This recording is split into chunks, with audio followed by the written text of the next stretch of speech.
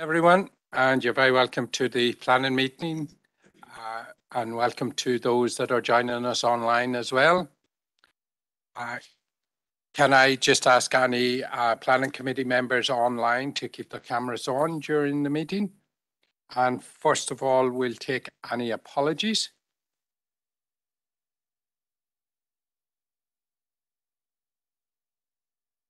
Chair, Mary here. I've lost myself. There we go. Chair, Go ahead, Mayor. thank you. Can I have an apology for Councillor John Coyle? Can't make it today. Okay. There now. Thanks, Mary. John. Thank you, Chair. Councillor Robert Irvine's unavailable today as well. Okay, thanks, John. And Tommy. Tom, Councillor Glenn Campbell hopes to join us at 2:30. Okay, thank you for that. No other apologies then. We'll go on to sign the minutes and confidential minutes of the Planning Committee on the 19th of October and the reconvened Planning Committee meeting held on the 26th of October. The minutes of the planning meeting held on the 16th of November. So first of all, we'll take Wednesday and 19th of October. And page 1,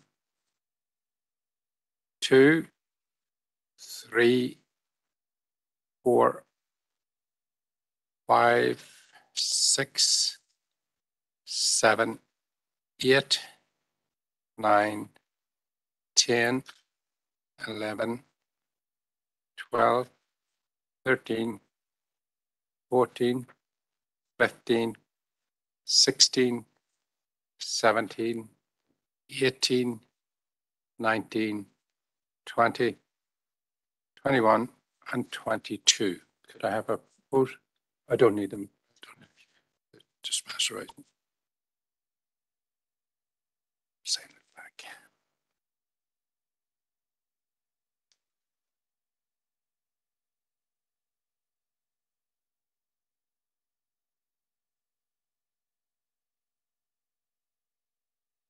Okay, matters arising. Page 1, 2, 3, 4, 5, 6, 7, 8, 9, 10, 11, 12, 13, 12. Right.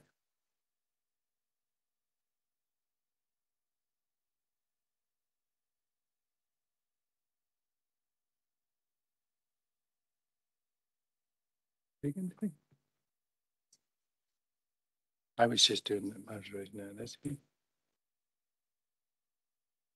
Yeah, isn't that right?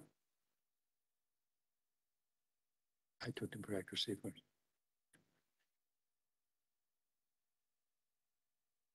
I would explain that. All right. So we have gone through them. For my apologies, guys. We're taking them for accuracy and matters arising. So we have done the matters arising on the set of minutes, which is Wednesday, 19th of October. So there's no matters arising out of them. We are now going on, when the chair catches up with where he should be, is we're going to do Wednesday, the 19th of October's minutes, and we're going to do them for matters arising. They're the confidential ones. Okay. And the 26th of October then is the reconvened planning meeting. So we'll try these for matters arising then. Page 1, page 2, page 3, page 4, 5, 6, 7, 8, 9, 10, 11, and 12. No matters arising there.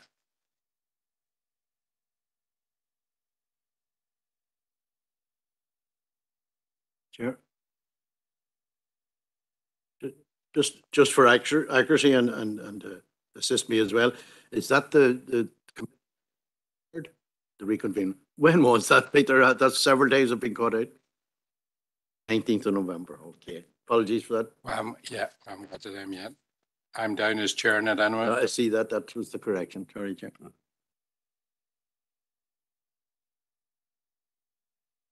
Okay, so let's.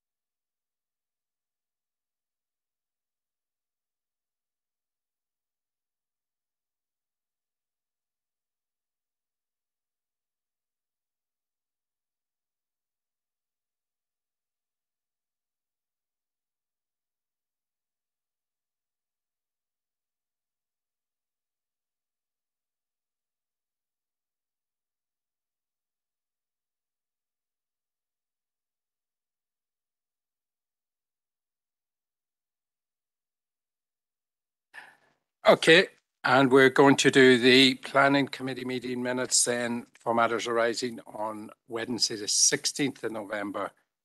And page 1, 2, 3, 4, 5, 6, 7, 8, 9, 10, 11,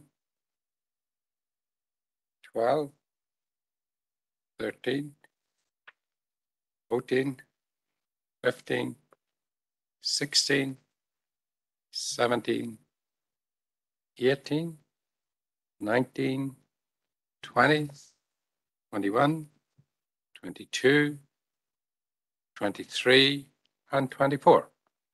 Okay, thank you, members, for that. Is there any declaration of interest?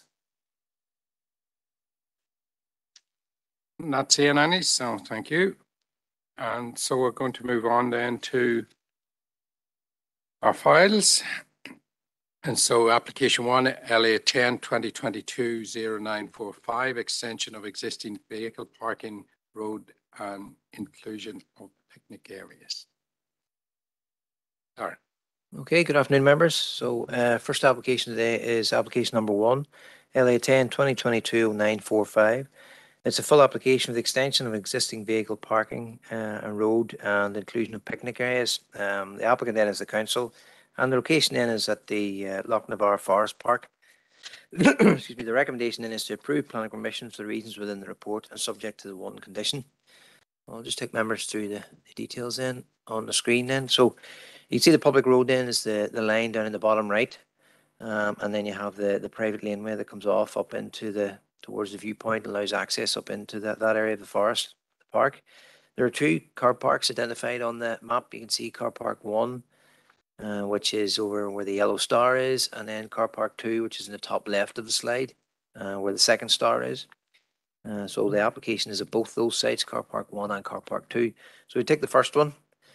This is the existing road layout on the right hand side of the slide. So you can see the road bends around the corner and there's a lay-by then with informal parking along it.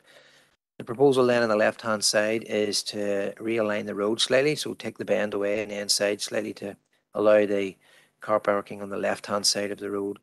There'll be 10 spaces for cars, minibus space then, and 2 picnic tables in the central area. And that'll allow then the cars to be parked in off the road with the vehicles allowed to travel on up through and past. The second car park area then that's being worked at is further on up the road, and you can see in the bottom slide the aerial image shows the existing situation. So you come in off the road and there's a room there for cars to park. Proposal then is to change that and create 12 car parking spaces by extending the sort of the tarmac area of parking. There'll be 2 timber picnic tables, and the minibus space then will be provided as well. So overall, members, you'll note the recommendation is to approve planning permission for the reasons listed in the report and subject to the one condition. And just to provide members with an update, at the time of writing the report, there was no reply from DFI Roads. They have now replied and are content that there's no road safety or pedestrian safety issues for them. So there's no impact and no concerns from them. So the recommendation is to approve as per the report and subject to that one condition. Okay, thank you very much, Darren. Members, Anthony? Yeah, thanks, Chair. And yeah, happy to propose the recommendation. That would be a good boost up there at the viewpoint, there on the way up to the viewpoint. Them 2 extra car parks, and I know it's going to leave one of them safer where that bend is there for. I'd be up there fully off myself, and it'd be a good boost for the area. So we're happy to propose. Thank you. Paul? Second that. Just Chair. Yeah. See that second car park. Basically, is there a fence along the front of that? Proposed along the front of it, Councillor. Would be difficulties allowing cars in if there was a fence. So the front of it would have to be maintained as open space, but it's a sort of dead end entrance there. It's not a through road to anywhere. The traffic seems to go on up the other way. No, with your park, you would be looking down over there. No, well, there's no fence proposed. No, I think one time they pushed the car down over that and set her on fire. I'm sure. Yeah. Was that up at the top, Tom? Oh, sorry. In the wrong spot. Right, okay. Dead on. Okay, cheers, Paul. Okay. We have it proposed and seconded, members, and there's nobody else indicating, so are we all agreed? Okay. Aaron? Okay, members, so the application LA 10-2022-0945 recommendation was to approve. Members have granted approval subject to that condition.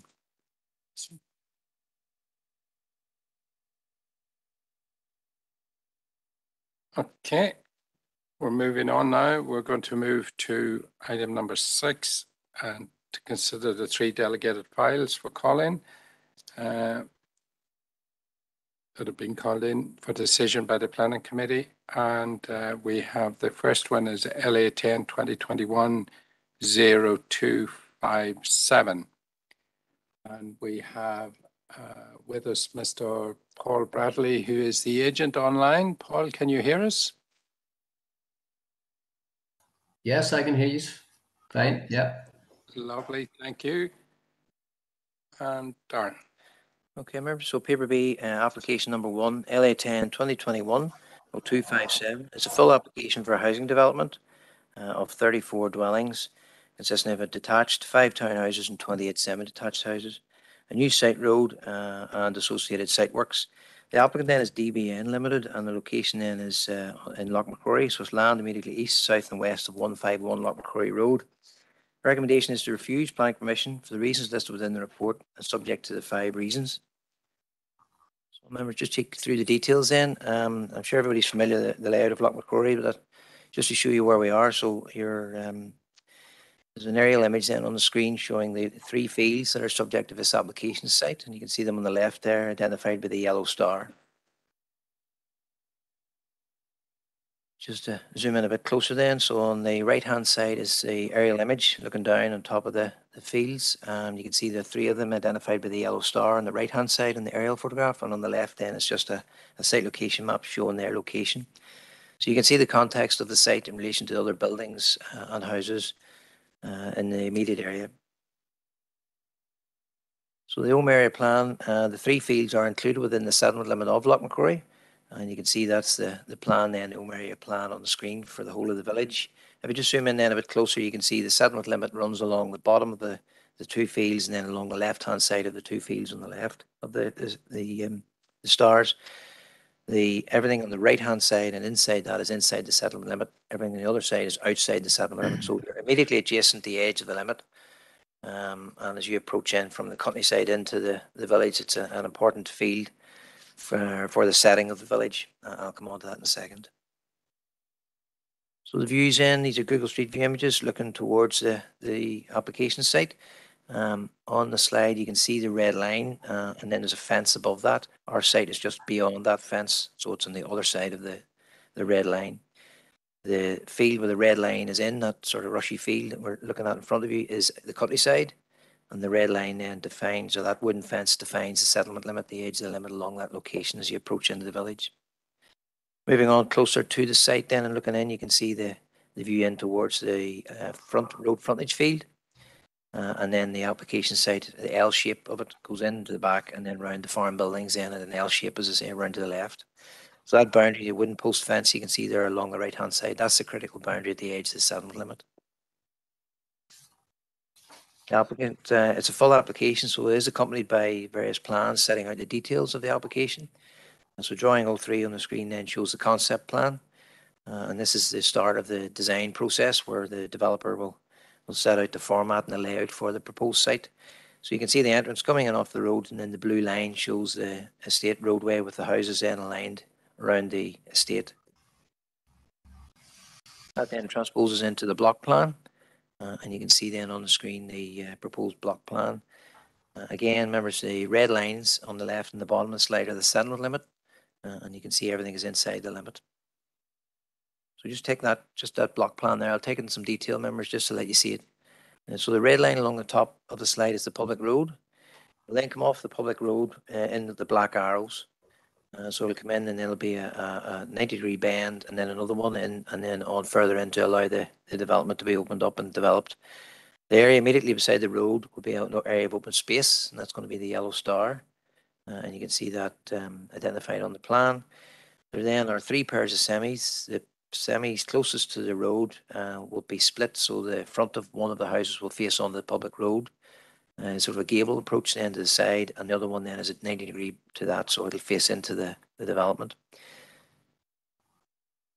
So if we move on south, you can see those 3 buildings. Moving on below those, you come along around the corner, and the rest of the development is there. As I say, it's an L-shaped development. So the red squares really are rectangles, are the shapes of the houses, and you can see the semis aligned along the road, with the detached house then in the corner plot and the townhouses then at the end of the development, with the parking then at the front of them. There'll also be then an area of open space in front of the 4 townhouses at the end of the development. You can see the 2 yellow stars, so that'll be an area of public open space with the estate road then, the turning head at the end of it. The houses then, you can that's the townhouses at the top of the slide, and the semi-detached and detached houses then are on the screen. You can see those in the front elevations. I've put those up, members. Critical issue here will be the orientation of the houses. So the slide in the bottom right, the image in the bottom right, shows the rear elevation of the semi-detached houses. That's the view you will see on approach into the village, because the backs of the houses face in that direction. The front of the houses then will face in towards the site. So you'll note from the report, members, the various issues that are material to the application, and one of those is the proximity to the nearby farms. There are 2 farms in question, and both of those are outside of the control of the applicant, so they're in third-party ownership. So you have the 3 fields with the yellow star, and then you have the red stars, which is across the road and immediately beside the site. The application is accompanied by information on those farms and those businesses, and does assess the impact from noise and odour. And includes this plan, which is helpfully attached with the drawing, with the application. So you can see the top of the slide there, if I start off, you have the 2 sheep pens across the road, along with the fodder storage. Moving then into, or the cattle pen as well, then on that side of the road as well. Moving in, you can see there's a machinery store, you have farm middens, you have a cattle shed, and then a calf shed. So 2 active farms with a lot of animals in and out. And as I say, the agent has, and the applicant has provided information on the impacts from those farms, from odours and noise, and they're included within the public information. So if you take the farm immediately beside the site, you can see the red stars enter the buildings that have been identified on the farm business. These then have been measured and their uses explored by the applicant, and mitigation is proposed. The mitigation, the first instance, is a 2 metre high earth bund with landscaping and trees on top of it, along with a 1.8 metre high fence along the inside, and that'll run along the line of the red line shown in the slide in front of you. Those will be mitigation in terms of the visual impact. In other words, they're trying to screen the site and noise as well from the bund and the fence. The odor concentrations then have also been assessed and measured by the applicant. The red line then is identified by the applicant as being of moderate offensive. And you can see in the top right of the slide, there's a table 1, which is the odor benchmark levels. Under moderately offensive odors, intensive livestock rearing has a benchmark level of 3. So the information provided by the applicant is that the line of that 3, of that benchmark 3, is running along that red line. So you can see the proximity then of the farm buildings to the houses, and the houses then are outside of that moderately offensive odor line. And I'm sure the agent will want to come on to that further in his speaking rights. In terms of separation distances from the farm buildings, and this would be in relation to odors and noise, you can see then just a few of the separation distances. So at the top of the slide is about 40 meters between the buildings. You're moving down then approximately 22, 25, and 36. And that would be to the nearest part of the buildings. So again, remember, it's just that red line, that odor line, is to be established by an evergreen hedgerow, and that will identify the edge of the odor prediction line. Again, that will act as a screening for visual as well, so it will, but it'll also identify the distances. So you'll note also, members, from the report, there's an issue in relation to the footpath link that's proposed. Normally, the footpath link would come down the entrance into an estate and be along the edge of the public road. In this case, that's not proposed. And what is proposed is at the end of the development, there'll be a new footpath link created down along the side of an existing housing development and out then onto the public road to join into the existing infrastructure. So you can see the yellow line then is the boundary of the adjacent houses and the adjacent housing estate. And the red line then is the new footpath link. And it'll run down from the estate road down along the back of those properties and out onto the public road, where it'll join in at the red star. So that will connect into the public infrastructure. The issue that roads are saying is that there needs to be a footpath link from the front of the development, and planning officers would agree and would share that view. That the houses at the road frontage and that side of the development, there needs to be a footpath link from the estate entrance down along the edge of the road. So from the yellow star from our site along the road edge there, as you can see, down to that blue house at the bottom, there needs to be a footpath link. Now, obviously, the applicant isn't proposing that, and is proposing this alternative means of access.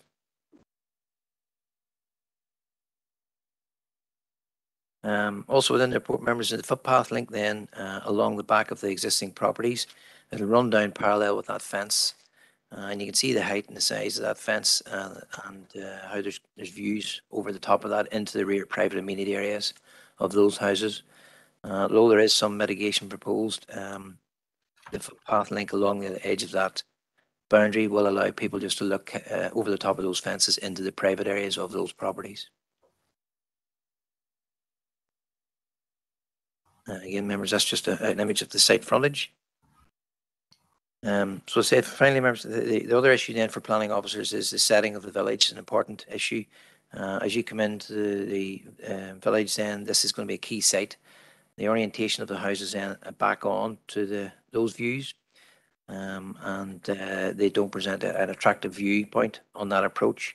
There's also meant to be an established buffer along the edge of a settlement limit. We normally, planning guidance would say there has to be a landscape buffer along there. But again, that's something that can be looked at in any design issues. At the moment, there's no landscaping proposed. What's there will be retained and possibly augmented, but the backs of those houses will face onto the road. So you'll note from the report then, members, the various issues and the reasons for refusal. There's essentially three broad reasons, members. So you the design and appearance, and that it fails to create a quality and sustainable residential development.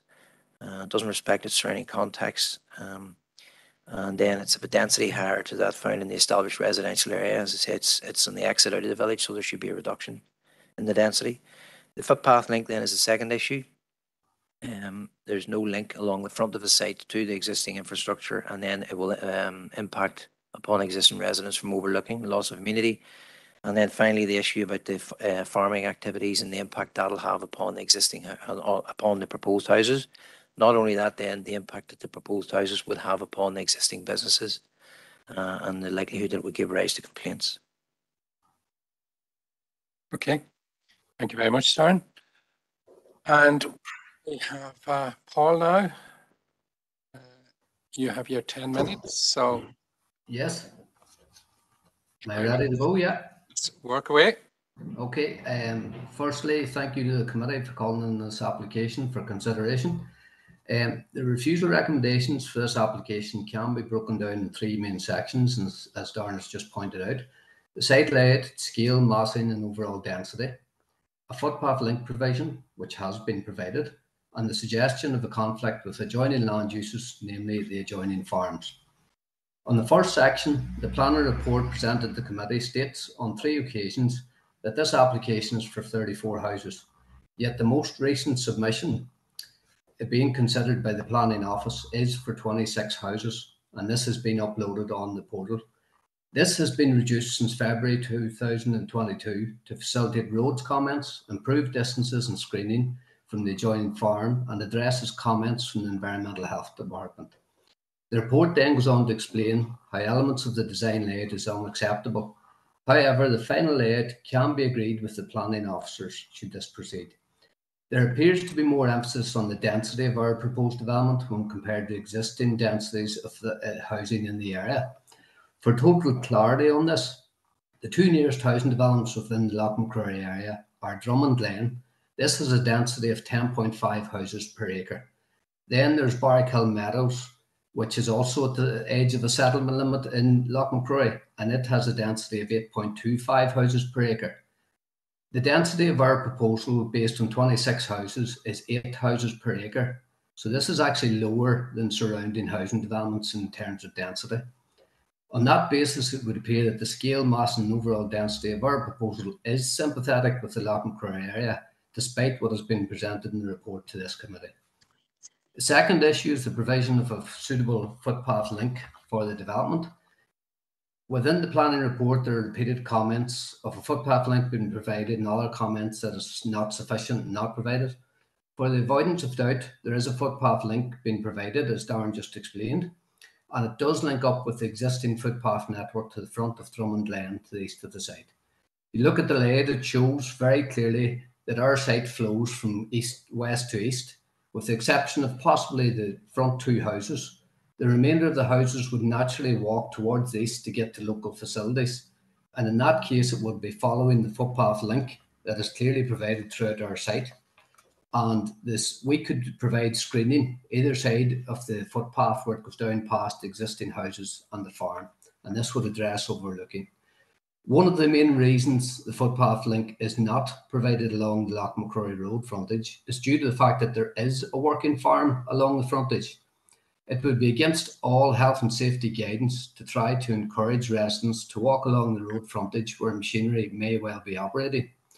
Prior to this application being presented to the council, we actually had a discussion with the planning department about footpath provision alternative to, and as we've suggested.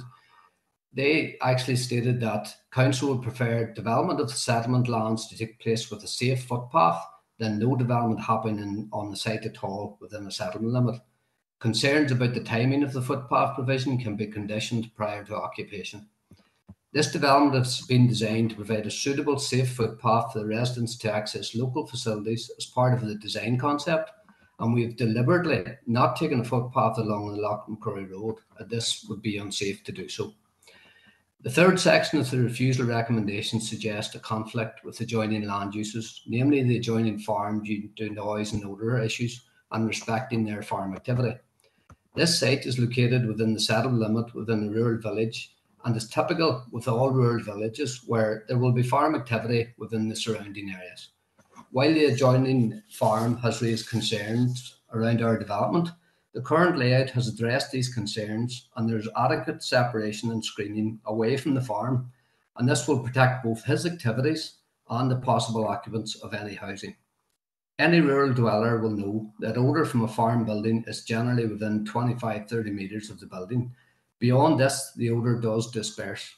Local knowledge suggests the existing housing in the area have had no issues with noise or odour at this location. Environmental Health have provided comments throughout the application. They have not said that this application should be refused, as they normally would when they rule out any proposal. but they specifically state they cannot support the application. Our applicant engaged a third-party noise and odour consultant who has provided a methodology for mitigation of odours and noise. Within the site layout, we have added the odour concentration prediction zone, which Darren has pointed out, and for the surrounding farms, and this was the basis for the reduction in houses from 34 down to now 26, to ensure that no dwelling or garden space would be within the zone for moderately offensive odour. In addition to this, all proposed houses are downwind of the proposed farms, and for the majority of the year, any odours would be blown away from our proposed housing. Environmental Health has suggested a separation distance of 75 metres from the farm buildings, and if this was applied, then none of the proposed housing would be erected. However, and possibly more importantly, this would also mean that 17 of the existing houses within the surrounding Drummond Glen should not be there, and they are upwind of the farm. They have existed without any issues for around 20 years. The same Environmental Health Department and planning policies were in existence at the time that development was approved. There are none of our proposed houses any closer to the farm buildings than the existing buildings within Drummond Glen. And the same principle should apply with our proposal. And at the end of the day, in the interest of fairness, and this is also fully supported by the consultant's report. The planning report very clearly states on page 8 that it is important to note that there is no planning policy that refers to or requires a 75-metre separation distance. This is non-planning guidance. If this was planning policy, then under PPS 21 with dwellings on farms, there would be very few new dwellings permitted in farms, as that policy asks for houses to be grouped with farm buildings. So the 75-metre suggestion is at odds with actual planning policy for dwellings on farms. We also have an identical or very similar application for housing adjacent to a farm in the Mid-Ulster District Council planning area. And the same approach, methodology, separation distances have been provided. The application has been brought to the next committee meeting with a recommendation to approve the application. And in this circumstance, Environmental Health have provided a condition to be added to the approval as follows. Should planning be of a mind to approve the proposed, the occupants of the proposed must be made aware that they may suffer loss of amenity on occasion from noise, dust, odour and potentially vermin on occasion as a result of being located in close proximity to a working farm, which could also be added in this case. It is quite clear that the suggestion of odour and noise nuisance has been addressed, and based on the mitigations and distances proposed, this application should be approved on the basis of the information proposed and in fairness to the existing surrounding approvals and houses and the approach other councils use in making sound planning decisions.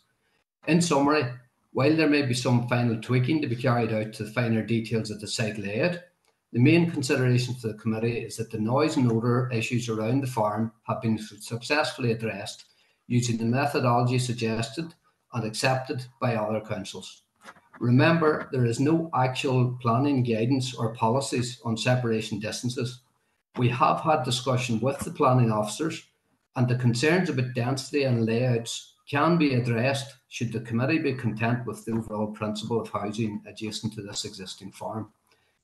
I would respectfully request that a general recommendation to approve this is proposed, subject to final amendments being agreed with the planning office. Thank you for your time.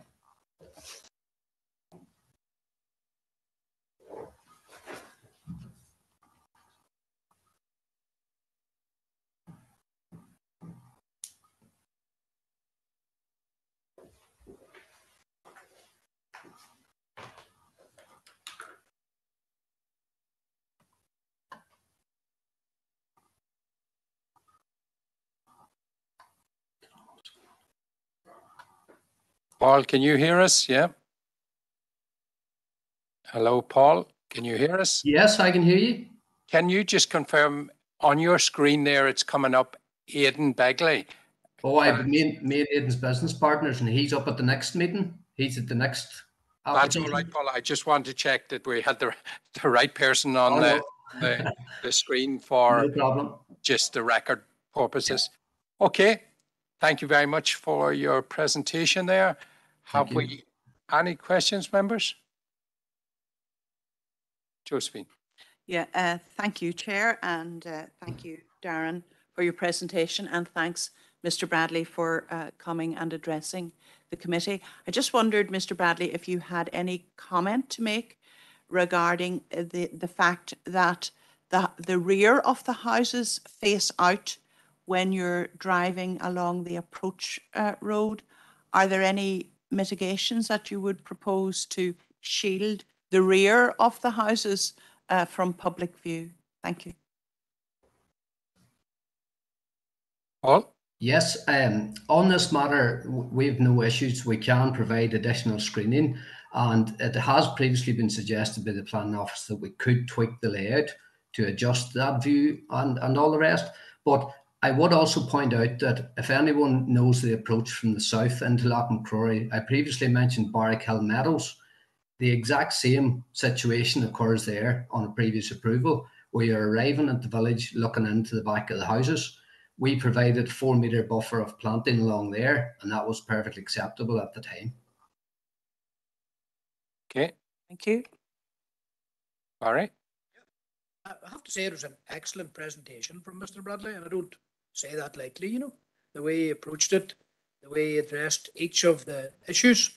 My question to Mr. Bradley would be, a bit like Josephine's, but on another aspect, it would be to seek reassurance that with that footpath link that is being established, that the amenity of the single dwelling, where the people are concerned there about views, you know, into their housing environment, you know, into their space, upsetting maybe their pleasantness of place, but you have mitigations in place for that, as I understand, and I think that is one of those people looking for things in place, either heightened fencing or something like that.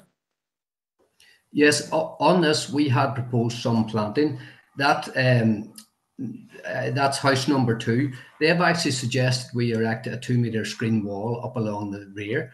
I've spoke to my applicant and there's no issues with doing that. And again, I think if we can overcome the overall issues about noise and odour around this farm, the planning office is willing to work with us to get an approved layout. And we can tweak all them things and address that, no problem. Thank you. Okay. Alan.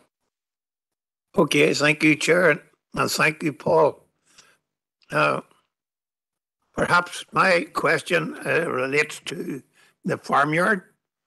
It looks very peculiar situation to me, where a farmyard would be sitting in the midst of a working farmyard, all stock and all feed and everything would have to come from well, maybe not a long distance, but to that. Is this an intensive working farm, i.e. beef, cattle? Certainly would hardly be dairying, but the officers here, the planning officers, sketch did show that it was mixed farming, and I wondered what scale of farming does happen there. Okay, thanks, Alan. Paul? Yeah, well, the person that owns the farm has actually wrote in a representation letter to suggest that it is cattle farming that he does, so there's no dairy farming takes place.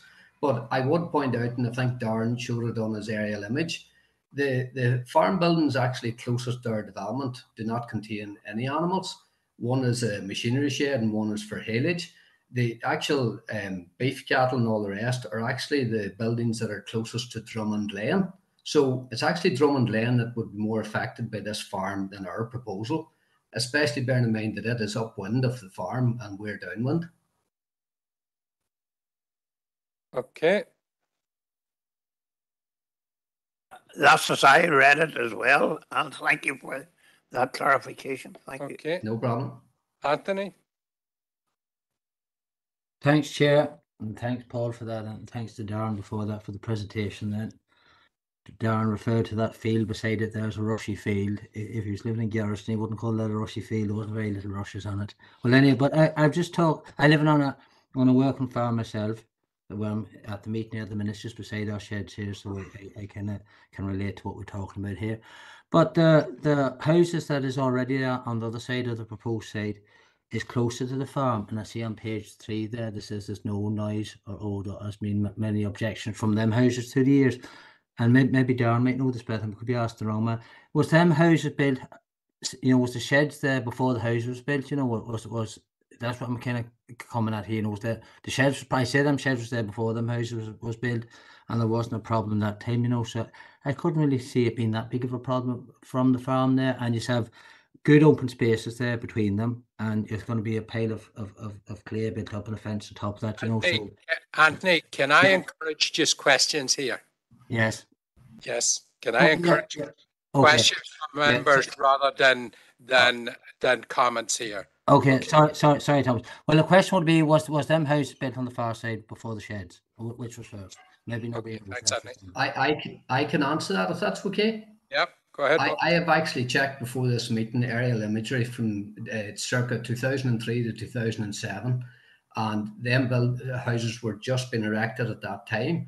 The farm was fully established, and all the buildings that are currently there are on the aerial images. And only the first, I think, 8 houses had been erected at that time. Okay, thank you. John? Thank you.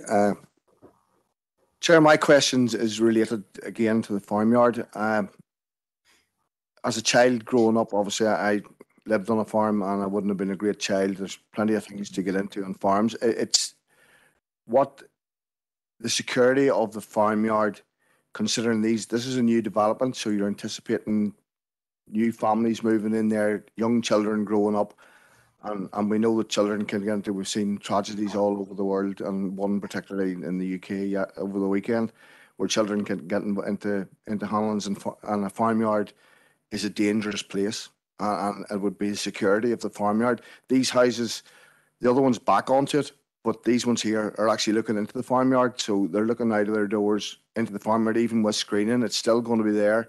They're going to be walking past it, so it would be the security of the farmyard to protect the young families and as the children grow up and explore. Paul?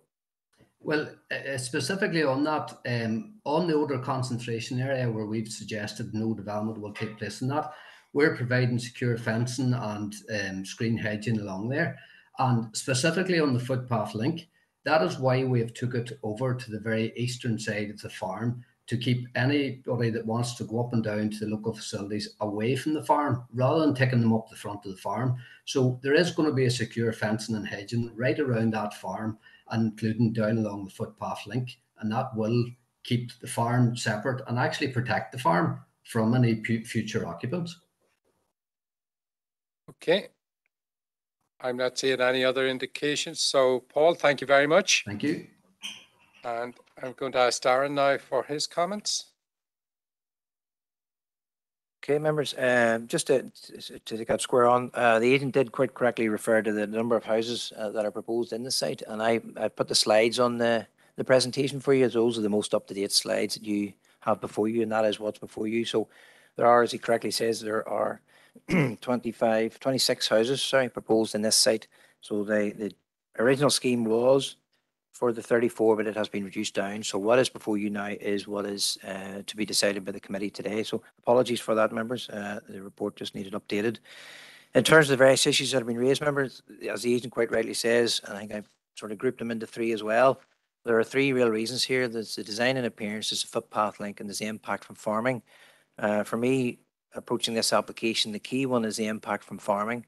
If that one, members give their views on that, the other 2 then, planning officers and the agent, I'm sure, could work together and look at the layout and design of this. And I'm sure there's a willingness on behalf of the applicant and agent to overcome some of those issues. So the 3 things are on the table, yes, members, but as I say, the key issues for us as planning officers would be the impact on the farm and also then the impact on the footpath link overlooking the neighbour.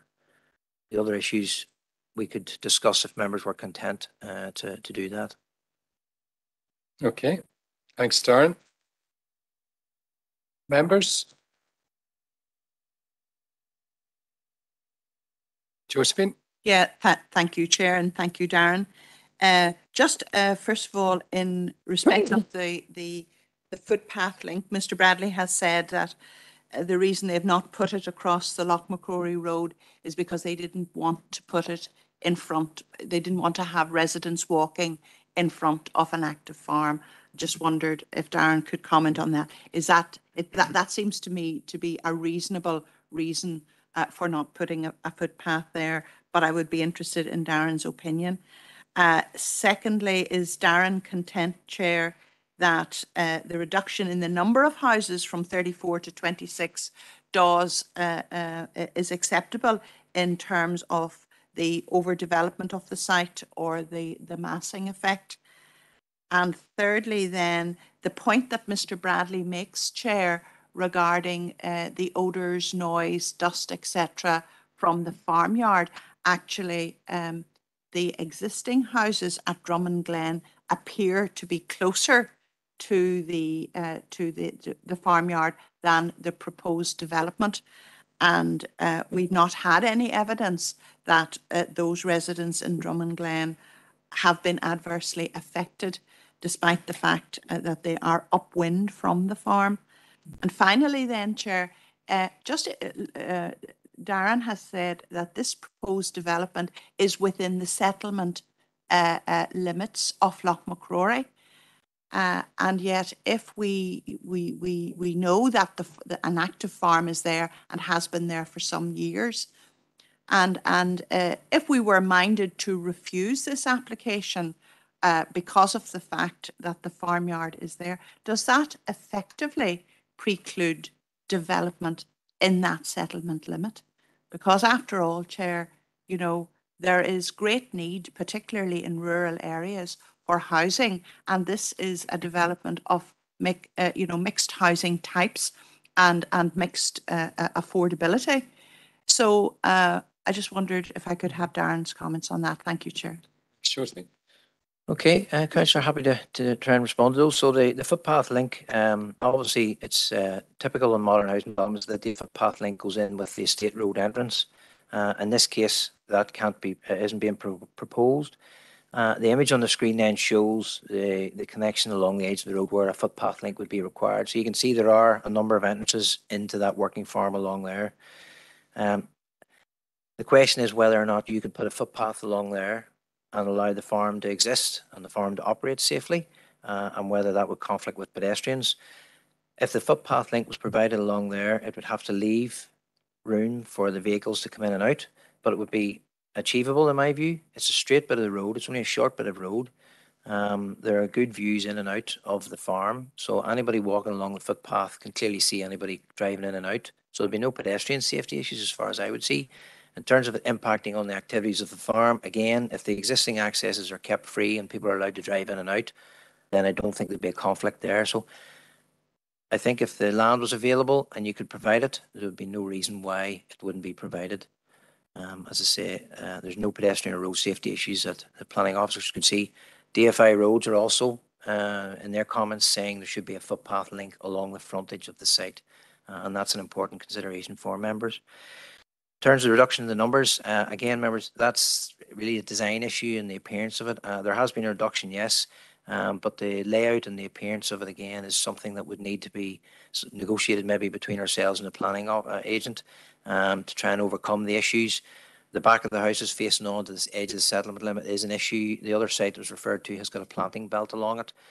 This one, really, there's no significant planting belt to try and screen that. So you can imagine, members, if you're driving into the village, I don't know if I've got it here. Yeah, if you're driving in, you're going to see the back of the houses.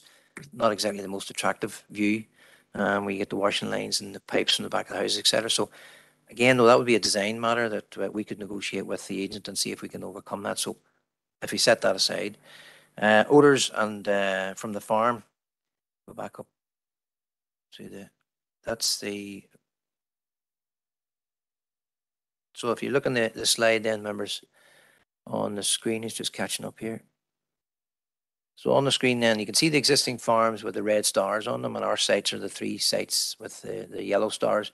On the right of that then is the existing housing development. Now that housing development was approved some time ago and has been built and established. I don't know what was on the farm during that time. whether it was an active working farm. The buildings may have been there, but they may not have been used. They may have been used for something else. We don't know. What we have to go on is the basis of what's before us today. And the information being provided is that on both farms, there's intensive cattle and there's sheep as well.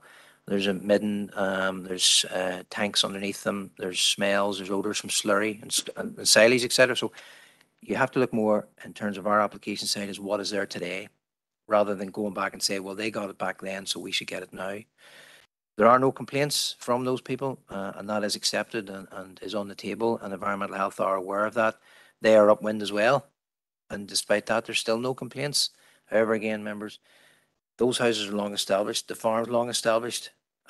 You have to give that a weight. This is a proposed new development with new houses. Those people coming in will be moving into the site. You could put an informative on saying that they may be affected by smells and odours, but the question then would be, well, does that give enough protection to the farmer?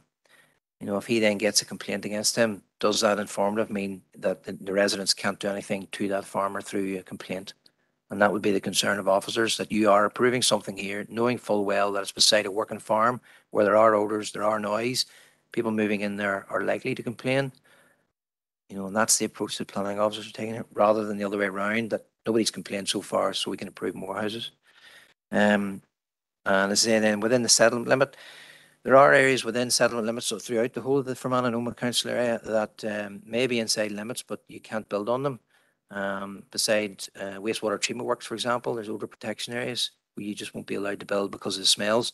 So just because land's inside a settlement limit doesn't mean it's going to be approved for development. It's a good inference, it's a good indication that it will be approved, but you have to take into account local circumstances. You may not get housing in this, but you may get something else. And so that's not just because it's inside the limit means you approve it, and that's not the approach. Okay, thanks, Darren. I have two more speakers. But before I take my next two speakers, I'm just going to, Philip, you're on the line there. Did I see your name? I did indeed. So could I ask you to give an opinion just on that informative notion of writing in something, how much weight or not can we lay to that with regards protection or not of the farmer?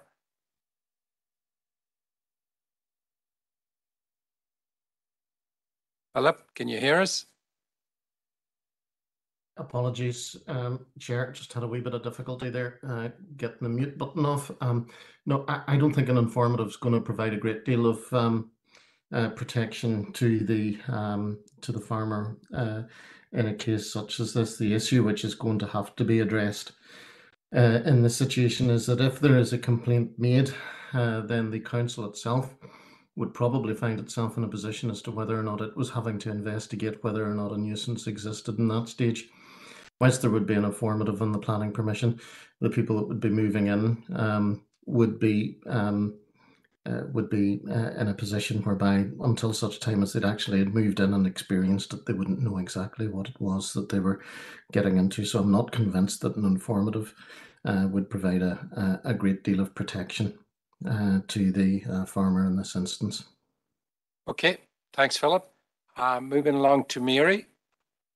Thank you, Chair. And Darren, I think Mr. Bradley and yourself referred to the biggest issue being the farm here. That isn't, yeah, you're nodding. So the other things are tweakable and fixable in your opinion. Personally, I think the design is quite a nice one from my view, and I think there's good adequate green space and separation from the farm to the houses. But again, I understand there's issues that you might have to overcome, and if that's tweakable, I'll focus on the farm issue. I know Philip has said that, and Paul, as it has referred to a situation in Mid-Ulster where that kind of covered.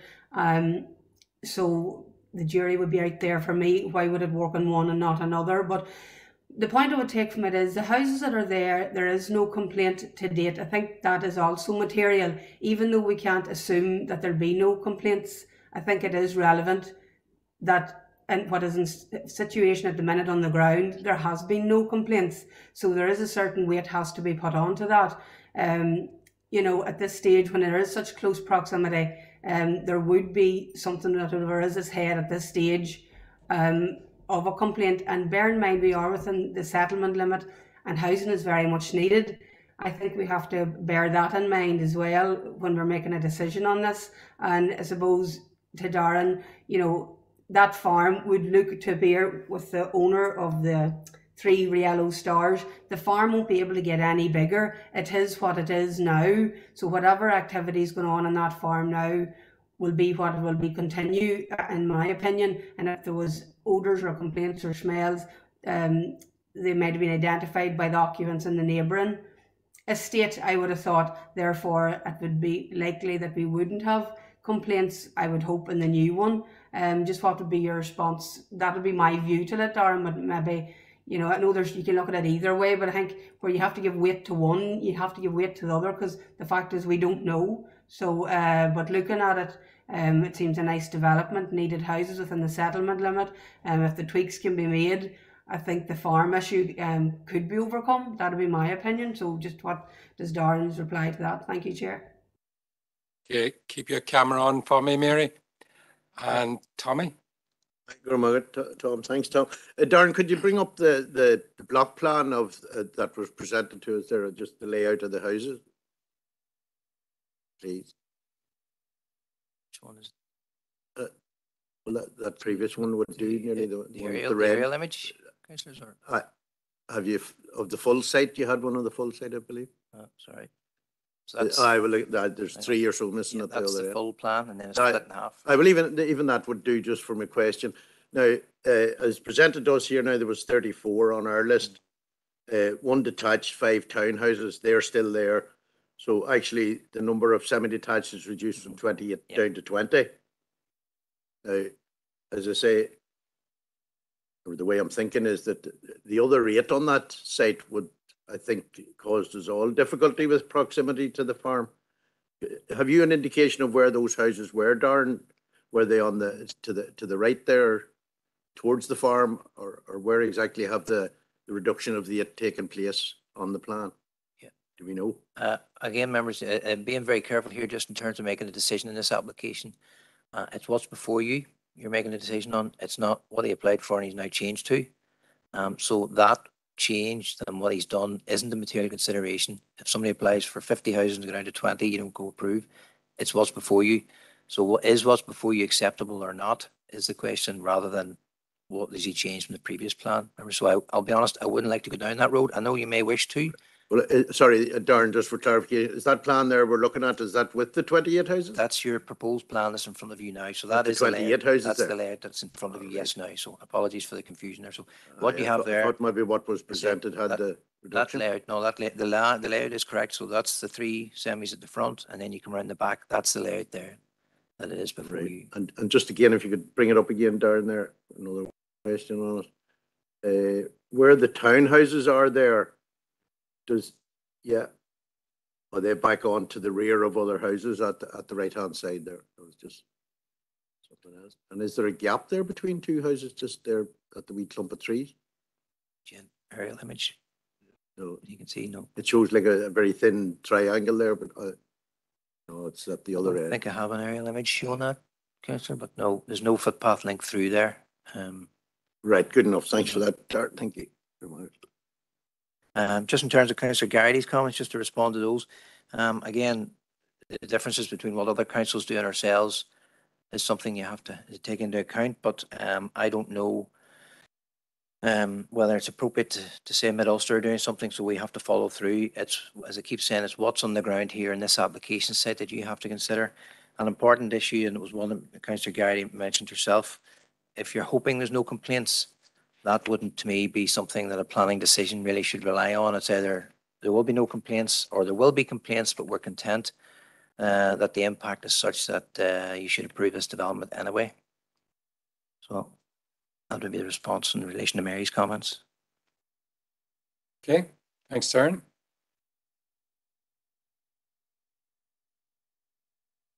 All right.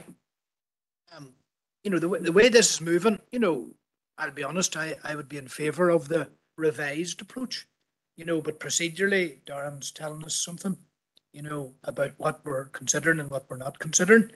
And one of the reasons why I'd be in favour of this is I do know Lochmacreeve very well as a settlement, you know, and even when Paul was talking about the character of the approach from the southern side, I could just see exactly what he was talking about, you know.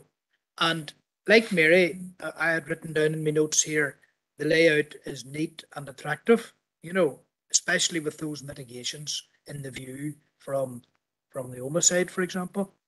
And, you know, the way that there's three main hurdles in the way of this securing approval, you know, I believe each of them are being addressed. So I really am seeking guidance from Darren. You know, say for instance, I am in favour of the revised proposal. Is there some barrier in my way today of realising that, you know, by way of a proposal? None at all. What's before you can propose to approve. As I members, it's the three issues really that you've identified or we've identified. The key one for me is the farming activities and the overlooking on the neighbour from the footpath link. I think if members express their views today, and we've done this in the past, express their views today on the farming activities, and we're content that the application in principle should go forward with a favourable opinion, then you could delegate it back to officers, and officers will negotiate and chat to the agent about those other issues, the layouts and the footpath link, to see what mitigation or changes could be brought to the table there to try and overcome the overlookings, for example, of the neighbour. What needs to be done there, that could be resolved. So I think if members were expressing favourable views today in relation to the principle of this, and then delegate it back to officers, we will negotiate with the agent and see where we end up. Yeah, I'm going to let you think about that for a wee second, Barry, and I'm going to bring Paul in here just. Yeah, thanks, Chair. And look, members, agree and support everything that Darren's saying. In terms of design and the layout, we're happy to take that back, and the agents sort of indicated a willingness that we can negotiate on that. The main issue is the impact on amenity. I wouldn't lose sight of the absence of a footpath along the frontage of the road, and there's the potential to create a pedestrian safety issue there as well if a footpath is not provided. The statutory consultee, the expert, DFI Roads, are telling us that that's likely to create a pedestrian safety issue. I think the non-provision of a footpath there, the units at the front of the development, they are unlikely to walk along the back and then connect in. They're more likely to take a chance, and us approving a development without that connecting footpath along the frontage will be putting those people at risk. So I think members need to carefully consider that and take a view on it as well. Thanks. Okay, thanks, Paul. All right. You know, I agree with Paul and Darren, and you know, we have to be careful. We have to take into account any perceived or any difficulties with the site. But I think what Darren said is the way forward. You know, I think we as a council are in principle. We're in principle supportive of the development, and there's some issues to be ironed out. So I would propose accordingly that we record our support in principle for the site to be approved, the development to be approved in the revised plan, but ongoing discussions, you know, and delegated authority for the officers to continue those discussions, conduct those discussions with the developer to achieve appropriate mitigations, etc. So that would be my proposal, Chair. Okay, thank you, Barry.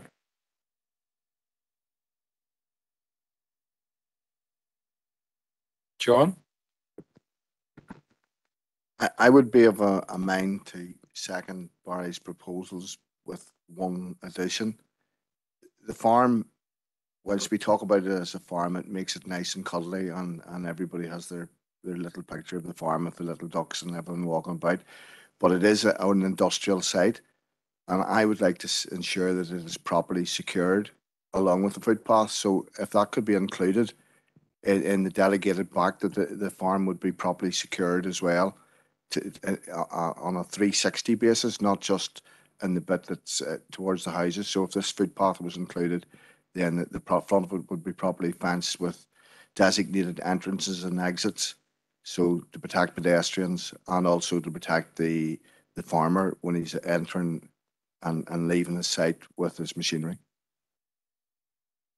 Okay. Barry, are you?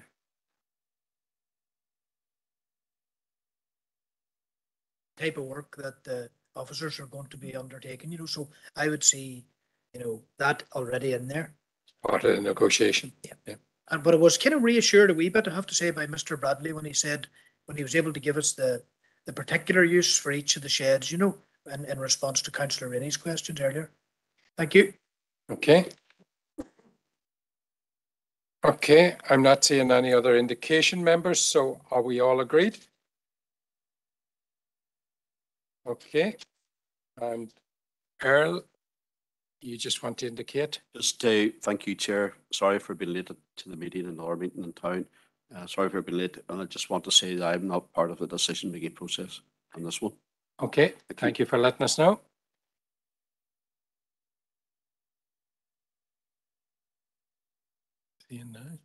Chair, myself also.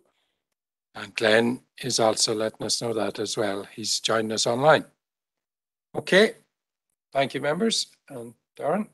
Okay, members, so application number 1, LA 10 2021-0257.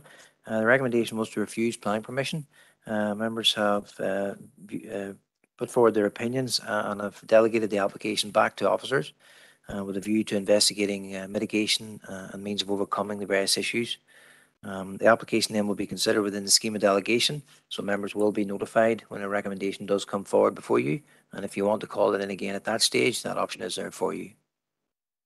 Okay, thank you very much. Paul, thank you. Okay. Thank you. All right.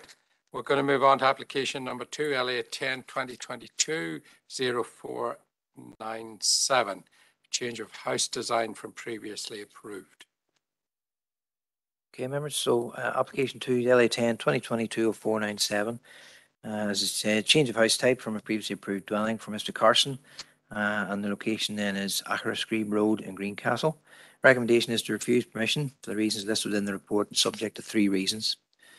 So members, the application, you'll note from the report, the application has approval on the site for an infill dwelling, and that approval is subject to conditions in respect of the height of the building. The proposed house then changes the height of that and the appearance of it as well. So this is really not a principal issue. This is purely a design before you, members. So the principle of the house has been approved and the applicant has the fallback of building what has been approved. So the site then, you can see on the right hand side is the aerial image showing the location of the site, and on the left then is the application site. So it's a red rectangle road frontage plot along the edge of the road with the buildings then either side. The plans then show the location of the building on the site, so it's along the existing building line with number 27 next door. The land then rises up from the road towards the yellow star and then on up to the rear of the field. And that's the proposed house. So 2 floors to the house, or a story and 3/4 maybe would be best described as. It has an 8-meter ridge, so you can see from the ground level or up to the top of the highest part of the ridge is 8 meters. The 2 projections out the front, and then the sunroom extension out to the side. And that's just an image then showing the rest of the elevation. So top left is the front elevation, and then you have the side elevations on the right and the rear elevation at the bottom left. So as part of the supporting information, the applicant is pointing out that the ridge height will not change from the previous approved plans. So this is the cross section that's been provided, and you can see the finished floor level and the ridge height, etc. The dimensions there. And the proposed house then will have the same height. So if we just go back, so that's the approved house. You can see 205.6 at the top. And the new house then will have 205.6. So that'll be achieved by lowering the ground level, the finished floor level, and down into the site and cutting into the slope. So really, members, the question, there's 2 questions before you, the design and appearance of the house, and also then the differences between what was approved. So the bottom right is the approved plans, and the proposal then is in the top left. That's the side view then on the approved plans on the right then, and the proposed plans are then on the left-hand side of the proposal. So obviously the critical issue here, the site is located in the area of outstanding natural beauty. It's approved as an infill site, and the policy then talks about how the infill should respect the local area and respect the local character. So traveling along the road, you have the existing building, bungalow at the edge of the road. And then if you move along the road to the right-hand side there, you can see we come towards the application site. And that's the site there in front of you in that green field, with the other buildings then the other side of the fence. Another image then just looking into the site. And you can see the adjacent buildings nearby. And that's an image then of those other buildings. And then if you're back, if you're there, then you just turn around, you're looking back into the site. You can see the bungalow then further back up the road where we came from, the application site then, and then our buildings next door. Beyond those buildings then there's another bungalow building then sitting at the edge of the road. So 3 existing buildings at the moment. And the proposal then is to put that in the gap in between them all. And that's the side elevation. So you will see the side elevation along the appearance in the front of it. So the applicant has put in examples of other houses in support of the application, and this happens quite frequently with design issues. And it's something to bear in mind, members, because this house will be presented back at members as well if it is approved. So those other examples, you can see them on the screen. There's various examples of houses there, and there's more than in the images provided. You can see them there. In terms of those members, it's something that really, for me as a planning officer, each site must be looked on its merits. That's the old phrase we always hear everywhere. I'm sure you've heard it for a long time from planning officers. Those other sites, yes, they are there. They are approved. Some of them are approved with landscaping and various other means of mitigation and screening. Some of them really they're not as obvious and as open to this site as in comparison. I don't think really the idea of just saying that was approved there, so I should get it here, is really an important thing that should be brought to the table. There are plenty of other examples in the area, and I haven't done it for the obvious reason that I don't think it's right to do it. There are other examples in the area of houses in the AONB that are of high quality design, meet all the character and appearances that we'd be as a council seeking to approve in the area of outstanding natural beauty. Other application sites as well, applicants have changed the design in response to comments from planning officers and the members as well. So they've changed the design to a more suitable design and appropriate design for the area of outstanding natural beauty. So design for me, it's a consistency issue. And I think if we're approaching this application on the basis that are we being consistent in our advice and our approach as a council, then that's a sustainable position. In terms of the policy, the CTY policy, CTY 8 policy that was approved, the policy says that the new house should respect the existing development pattern in terms of the size, scale and siting. And that's the key issue there, members. That's the policy context you're looking at. So you can see in the guidance below that, there's an image then giving advice and guidance on what infill opportunities should look like. And you can see there from the Buildings on Tradition booklets, you have an infill opportunity with a yellow star.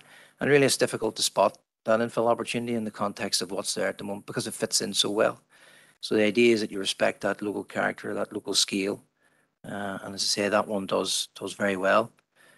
There's a photograph within the Buildings on Tradition booklet as well, again, and it says quality infill at existing ribbon. And again, you can hardly spot the infill house because it's so well designed to keep in and respect that existing character. And that's the important issue, members, before us today. And as I say, that's a consistent approach with all infills throughout the area. And other sites, people have applied for 2-story houses and come down to bungalows on the basis of advice from officers because of this policy and the guidance that's there. So in terms of reason for refusal, 3 reasons. The contrary to NH6, very outstanding natural beauty. The second one then is a lack of integration. Although the floor line of the house is being reduced down and the ridge height will stay the same, the visual impact of that building is a far larger building than the one that was approved. And the bulk and massing of that will not visually integrate onto the site. It's not necessarily the height of it, it's the bulk and massing and the visual appearance of it. And again, then the CTY 8 is the policy basis for this. So existing development pattern in terms of size, scale and setting. Okay, thank you, Darren. And now we have our agent, Aidan Begley. And Aidan, can you hear us? Yes, I can hear you, yep. Okay, Aidan, you have your 10 minutes, so the floor is yours. Okay, thank you, committee. Right, the site is the front section of a large agricultural field which lies between numbers 25A, 27 Auchuscreever Road, Greencastle, with number 25 making up the third building in the substantially built up frontage. The field slopes upwards from the road level. Planning have stated that the proposal is not of an adequate design, scale, size for the locality within the ARNB and will be a prominent feature in the landscape. This application is seeking a change of house design from that previously approved under plan approval LA10 2021-0449 RM. By using datum levels between the previously approved and this proposed design, we can prove that this proposal will visually integrate and not be a prominent feature in the landscape as suggested by planning. The previous planning approval, LA10 2021-0449 RM, the existing site level is 197.5 metres at road level and sloping up to 200 metres at the rear of the site. The approved floor level was 199.6 and the approved ridge height 205.6. The proposed design in front of you today has the site level is reduced to 197.65 over the entire site. The proposed floor level will be 197.84, leaving it 1.76 metres lower than the previous approval. And the proposed ridge height remains unchanged at 205.6.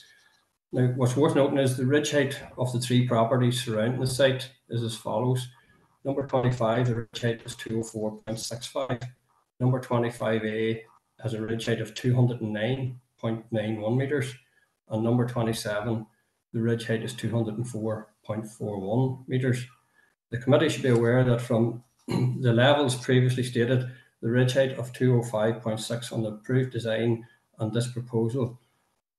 Furthermore, number 25A sits more prominent in the landscape with the ridge height of 209.9 metres, a difference of 4.31 metres higher than this proposal. Number 25A may be slightly more elevated, but will definitely be more prominent in the landscape.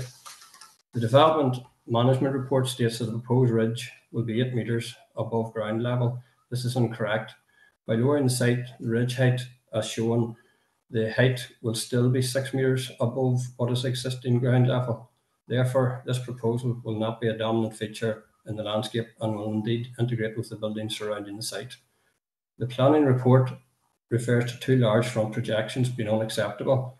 The committee should note that the previous design, LA 2021-0449 RM, granted approval for the same 2 front projections similar to this proposal, and this was not contrary to policy NH6 of PPS2. In fact, there has been a reduction in both of the projections, resulting in a reduction in the overall footprint and scale of the proposal. The 2 front projections of differing ridge heights and widths is in keeping with house design in the locality, as number 38 Auchuscreever Road, approximately 500 metres from the site, and 209 Greencastle Road, approximately 1300 metres from the site, have 3 front projections with differing heights and widths as per the images that Darren had shown there.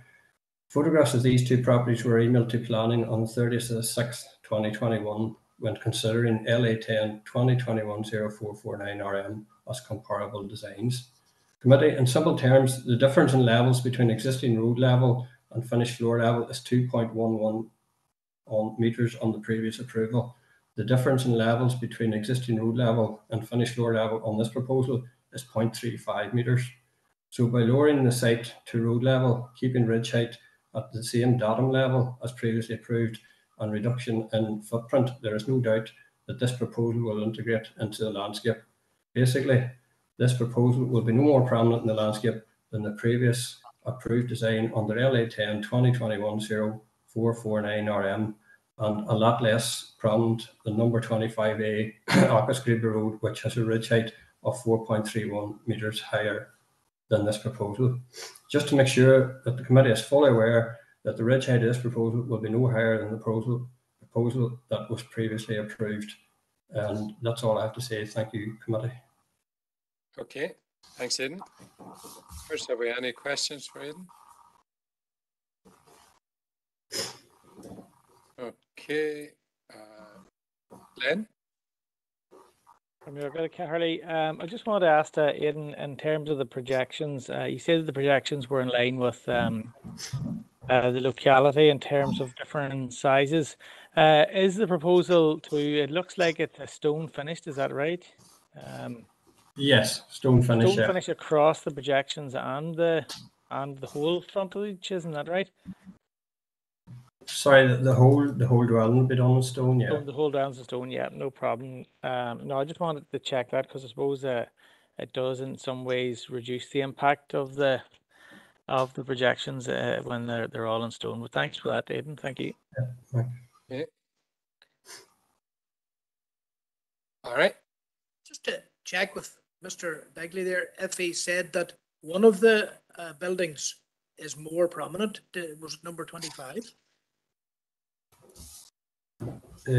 Number 25A is more prominent. Right, number 25A is more prominent than the proposed one. Okay, thank you. Okay. Okay. No other members indicating. So, Aidan, thank you very much. Thank you. I have Councillor McCann has, in support of the application, a written submission, which I will now read to the committee. This is one of them applications where I struggle to understand why a recommendation to refuse has been brought forward. The application does meet the policy tests in relation to infill, and when compared to other buildings in the immediate vicinity, the proposal is actually smaller in stature. The agent has proposed to reduce the overall size of the building by reducing the footprint area and by lowering the floor level to meet the approved ridge height. What more is the applicant to do? In relation to neighbouring properties, the average ridge height is 206.32 metre, substantially higher than the application before you today. I fail to see how this application can be deemed a dominant feature in the landscape, and this proposal will indeed integrate well into the local landscape. The application is very similar to what was approved under RM. Any minor changes that have been made to the design are indeed minor and do not warrant refusal. As a committee and as local councillors, we all know how difficult it is to achieve planning permission in the country. This application has overcome the policy test, and I believe the applicant and agent have went above and beyond in trying to address the officer's concern. By lowering the site to road level, keeping the ridge height the same as previously approved, and by reducing the footprint of the building, there can be no argument that this building doesn't integrate. I therefore encourage you to grant Mr. Carson approval here today. Councillor McCann. Okay, Darren? Members, I'm happy to take any questions really, but if I could just point out there's really two issues here. And the first one is the ridge height the same as the other one? That's not the issue. The issue here is whether or not that building that's proposed, so if I just go back to it, the building that's proposed, that one there, fits in with the character, or the existing character along this frontage, along this infill. And I put up the slides of those existing buildings that are there. So that's the first question. Does it fit in with that existing character? It's not. Has it got the same ridge height as those? There is an established character along there of modest buildings, generally with a single floor, so single story appearance to them, especially the road frontage ones. This one's going to be in the middle of that. It's not in keeping with that character, and there's very little comment from the agent in respect of that. There's a lot of comment about ridge heights. That's not the issue. The issue is here, as I say, the bulk and the massing and the scale and the appearance of this in the context of what's there. If it was purely the ridge height, and members are content with the ridge height and content with that size and scale of a building going in there, then again, similar to the last one, I think we could easily resolve that with the agent and overcome some of the issues. In terms of projections that are there, if I go back to the previous slide, so you can see the difference. So the one on the bottom right is the approved one. So that's a design, members, I'll be honest, it's commonly approved around Omagh. You'll see it, I'm sure, when you're driving around the countryside of Omagh in particular, where you'd have a rectangular block with two front projections coming out at either end with the house entrance in the middle. That's something you see all over the place. So it is a design feature and a design appearance that is commonly approved. The two projections have a symmetry to them. They are in the proportion to the existing house. They're the same size and scale, they've got the same windows. There's an attractive, pleasing appearance to them.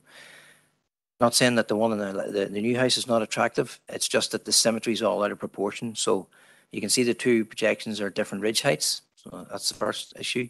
They're also different widths. So one's wider than the other. They've also got different windows on it. So again, the symmetry that would be in the bottom right and the sort of the pleasing appearance that comes from that in terms of the planning guidance that we would use isn't there. It's a type of design really that hasn't been approved around the area of Omagh. It's not something that I'm very familiar with when I drive about or haven't seen decisions come before us. It's the type of thing we would say to people, can you change the projection to have the symmetry to them to maybe overcome the issues that are before that? And people commonly do that and the applications then go forward on it. So as I say, members, in terms of the differences between the two, there is a significant difference. This one that's proposed is not something that's been approved before that I'm familiar with in the area. When you drive around locally, there's not really any examples of this type of design in the AONB that's there. There are examples with houses with front projections, yes, but they'd be more in the bottom right rather than the top left. So the critical issue for members is this house in keeping with the established houses that are there and then the overall design? If members are content that this house can go on the site, I think if it's just purely design, then we could discuss with the agent and maybe overcome those issues.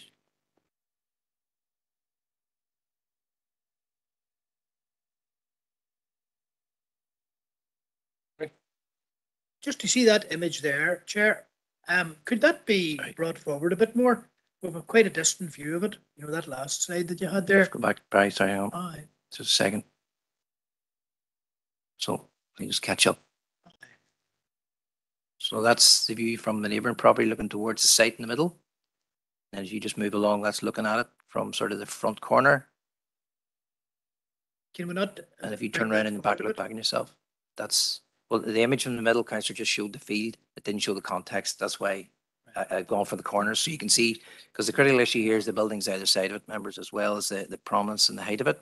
The ridge height will be the same, but the critical question is, does that building fit in with the buildings that are either side of it? That's the important question. Is there's very little about that in the agent's speaking rights. There's a lot about the ridge height, yes, but it's whether that building fits in with the buildings either side of it. Scriba is quite rural, obviously. Just a question. Is Greencastle, you know, the village of Greencastle, or the settlement of Greencastle, is it in the AONB? You know, the reason I ask that is it has some of the finest houses like that there on either side of the crossroads, protruding for a mile or 2 miles. It's unbelievable. See, from Greencastle Crossroads to Formal and from Greencastle Roads back towards Ruski. Would you agree that there's about 8 houses like that there of that kind of high quality finish, stone appearance, you know, really, really impressive, you know, not, you know, to use the word modest, fine houses of that character, either side of the crossroads in the AONB of Greencastle Settlement? I'll not doubt what you're saying, Councillor. The question though for members today in the planning decision, it's local character you're looking at. It's not necessarily going a mile up the road and saying there's a house there the same as it. It's what you've got here, and as I say, that image that I put up from the guidance, where you have the slide then showing the infill opportunity. This is what the policy envisaged infills to do, so they'd fit in, and you wouldn't even notice that you filled it in. Again, with the photograph, you're trying to spot the house that's been infilled in the gap because it fits in so well with the others. You can see in that image there, there's a lot of different characters and styles there, and a wide variety of house types. Some very old, some sort of maybe 60s, is it 70s? I don't know. And then the more modern ones. So the critical question is not, is there a house up in Greencastle similar to this? The critical question is, what's either side of you? And does it fit in to those houses either side of you? And if there were 2-story houses similar to this, we wouldn't be here today. But it's that key question. Then reference to the AONB is also not relevant? Oh, it is. Yeah, because this is AONB location. So the policy is asking you to enhance it. It has to be sympathetic to the special character of the AONB, which in this case is the houses either side of it and that local area. Otherwise, you would, if you extend it out to a large radius, there's such a mix of house types probably in there. You know, how would you design a house?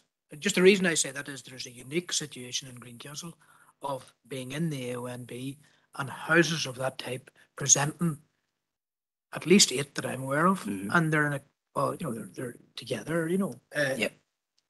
they're in a continuous line, but not close together, if you know what I mean.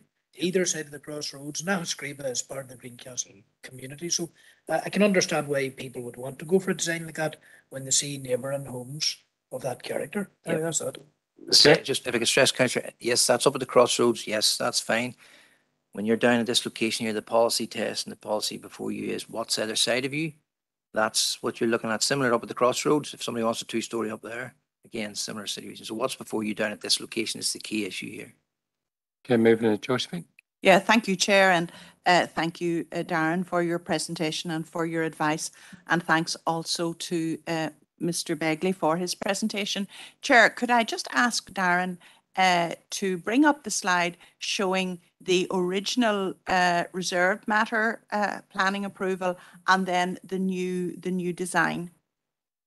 Yeah, thank you, Chair. Now, Chair, when I look at that slide, to be perfectly honest, I don't see a huge amount of difference between the two designs. Now, Chair, I do accept Darren's comments that in the new application design, the two projections are not symmetrical, but they're very similar. One is slightly wider than the other, and I do also note the change in the design of the window. But just looking at that, I don't see a huge amount of difference between the two houses. And Mr. Begley has also illustrated to us that by reducing the ground level, it will result in the new application not really being very prominent on the landscape.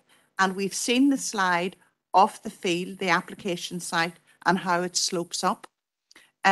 So from that perspective, I would be satisfied that it wouldn't be too prominent on the landscape. So just bearing in mind, Chair, Darren's comments that he could possibly, if we were minded to recommend this application for approval, that he could work with the agent and the applicant on those design features.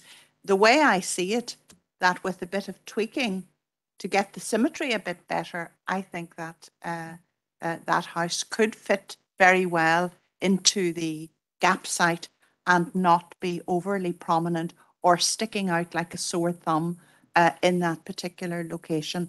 So just wondered if I could have Darren's comments on those observations, Chair. Thank you. The sticking out like a sore thumb is something I don't want to say, but certainly I keep going back to it. When you've got a bungalow, a gap and a bungalow, it's very difficult to see how a house like that, which is what, a story and a half or story and 3/4, will not stick out like a sore thumb, insofar as the buildings either side have a definite character to them, an established character, and this one is contrary to that. But I certainly agree with you. If members are content that a house maybe of that ridge height could fit in, then with agreement and sort of willingness on the other side, we could overcome some of the design issues, I think. So yeah, good.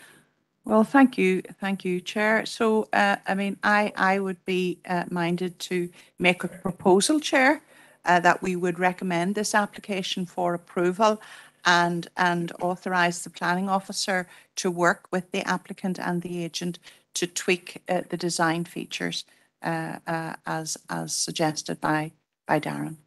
I'd make that a proposal, Chair. Could I also propose it's delegated back to officers as well? And I would propose that it's delegated back to officers then. Okay, thanks, Josephine. John? Yeah, looking at the two designs, I'm of a different opinion. They're very much different. One's a complete stone render. The other is a mixture of render and stone.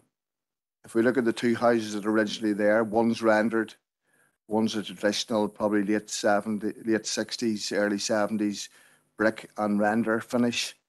And a total stone building there, I don't think is going to integrate. If you take horses out to jump them at an event and you've won at 12 hands 2 and you've won at 14 hands 2, if you take a hole and put the 14-2 into to make it 12-2, it's still 14-2. So that's a bigger house. It stands out. It changes the the three houses in a row, it's totally different from the three, and I think that we should just go with the officer's recommendations. They do have planning permission, and they have what seems to be a very good house, and I think that I would be going with the officer's recommendations that we don't recommend this. Okay, thanks, John. Can I just check? I'm not going to bring you in just right now, Glenn, but can I check your hand is up from the last, or is that you wishing to speak now? Yeah, I'd like to speak when suitable, Chair. Okay. And Tommy?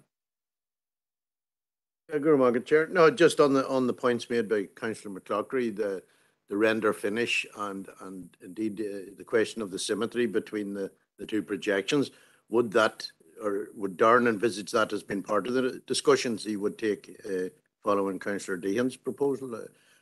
Could those points be addressed in any further negotiation? Obviously, it's something that can be put on the table to the applicant. If they're willing to do various changes, we'll look at those sympathetically. Members, like we don't enjoy refusing. We're not here to refuse. We're here to find solutions. And much with the other applications where design has been an issue, we've been successful so far, and we will overcome the issues if there's a willingness to do that. I'll be honest, if members are, and listening to what the views are, and some members, if members are content that you can get a bulk and massing and size and scale of that house, then it's design, we can sort that out easily enough, I think. Yeah. But it depends, I say, on members. If members are not content with this, could I maybe suggest, members, that it is passed back to officers to go back to the applicant to see if we can get an agreed design rather than going as a refusal? Because I think if a refusal is issued, that's the end of it. Whereas I think if members are putting forward their views that it's not acceptable, we could go back and say to them, listen, could you maybe look at changing this? And I'm sure there's a willingness there from them to do that.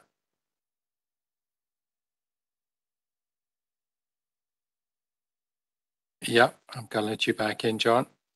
Just give me a second till we get my mouse to cooperate with me. And there we go. Given what Darren has told us, I'm going to withdraw my proposal if that's acceptable, Chair. Okay, thank you. Okay, Glenn? Well, thank you, Chairman. Well, I suppose everyone interprets these things differently, and it's interesting, I suppose, that the render was mentioned as an issue. I would have thought, you know, in an area of outstanding natural beauty, that actually a stone finish is appropriate and should be promoted. In fact, I probably feel that that stone finishes is to be promoted across the district. But having said that, I know that Darren does say it's about keeping the local character, but you really do struggle to find a stretch of road where you have 3-4 houses matching the character. You know, size and massing perhaps, but I don't think that the proposal here is outside, you know, what's acceptable in terms of size and massing. I actually think, as Councillor Deehan has said, very little difference when I look at the slide with the two images on it. You know, clearly there's a difference in windows and the two projections, but very little difference in terms of to my mind. So I would urge officers not to be, I suppose, maybe too sore on stone finishes or to differences in buildings, because, as I say, if you go down any road, you'll see different character of houses. And I also note there's a house sort of to the right as we see it, with stone finish, and it's obviously a bit further back off the road, you know, but it's certainly not matching the house to the left.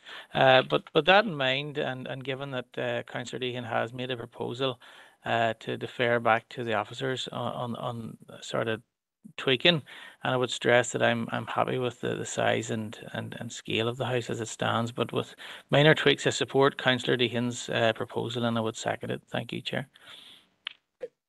Thanks, Glenn. Mary?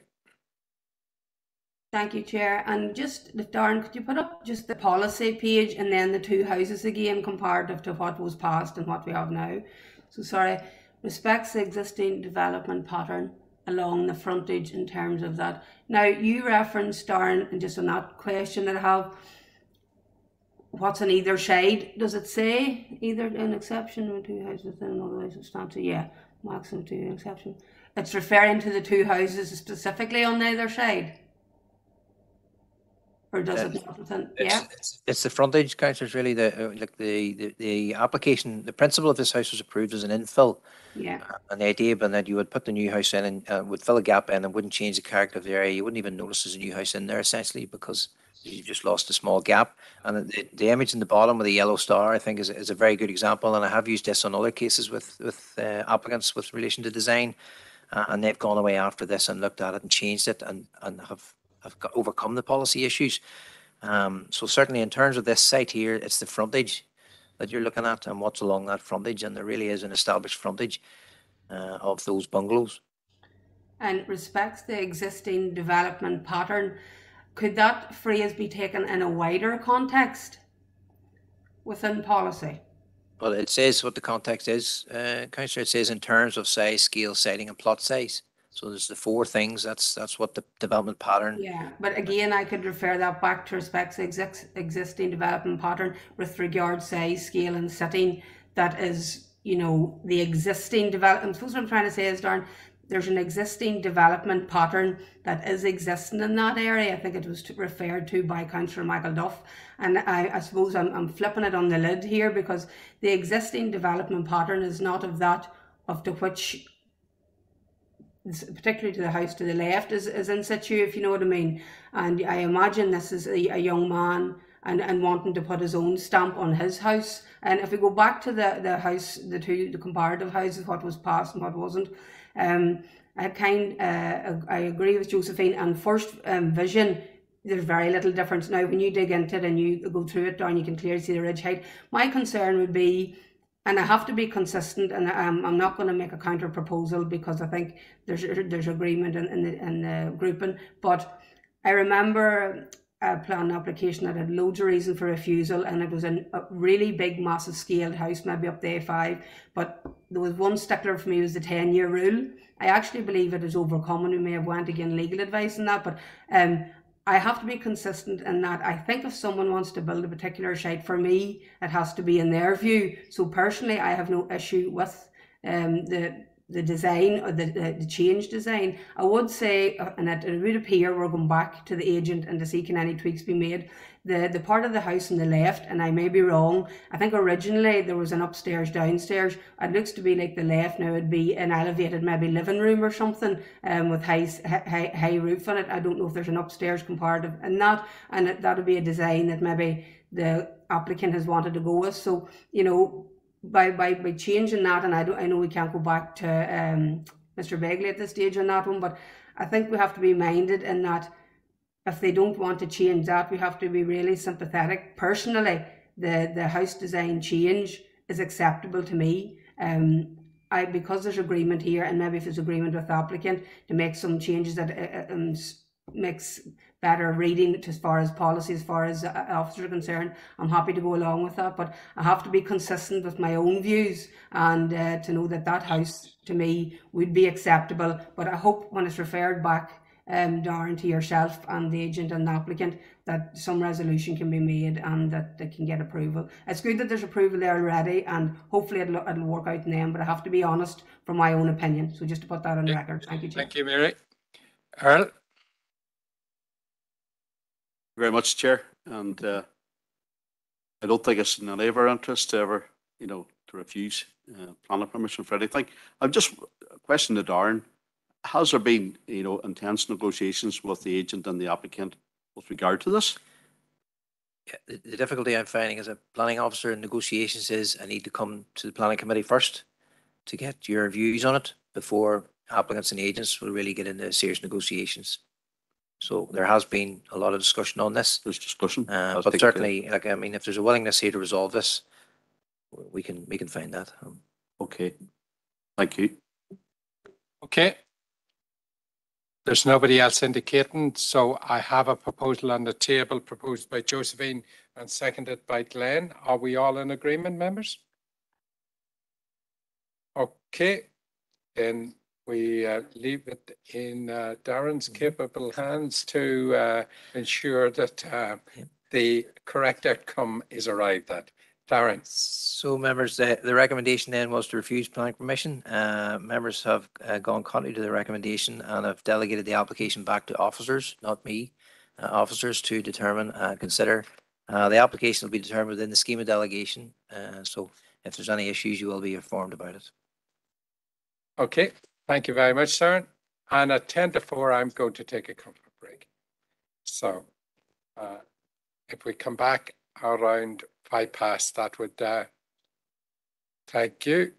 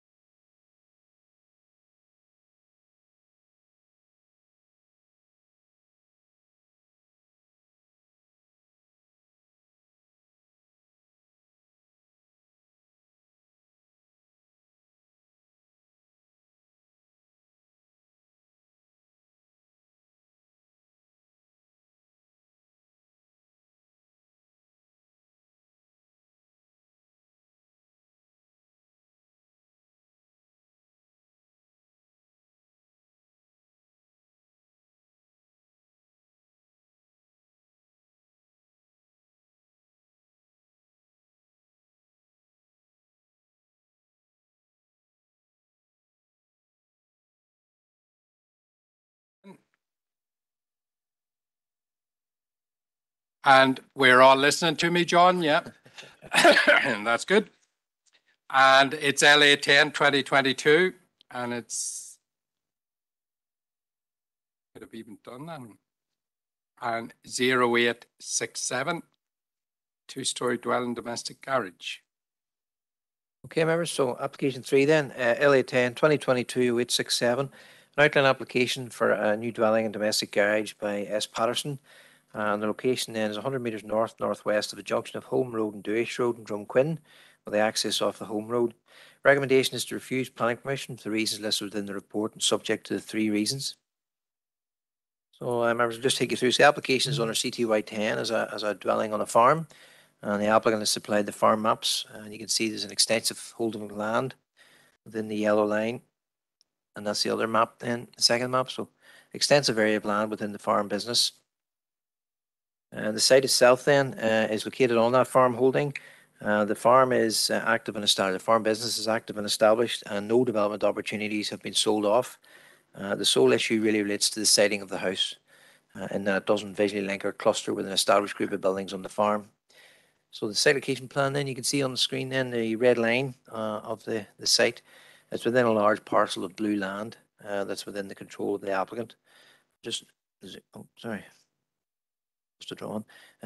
So I'll come on in more detail on that drawing, members, but just to give an idea of where we are, that's the application site then. So you can see the public road and then the large field running up to the hedge at the back of the field. And you can see the site is proposed to be up in that corner, with the land then rising up towards the location. Access then will run along that side boundary, but doesn't come out in front of the photograph. It actually cuts across to the left onto the other public road, and the agent has provided an image showing that. So as I say, that's the context of the site. So in terms of the location, you can see the site is identified with a yellow star on it, and it's up in the corner of the field. Access then will run down the field boundary, but then will cut across onto the Home Road, so it doesn't come out onto Dewich Road. The applicant has provided a supporting statement in relation to the application for the location away from the farm buildings. I think all parties agreed it doesn't visually link or cluster with an established group of buildings on the farm.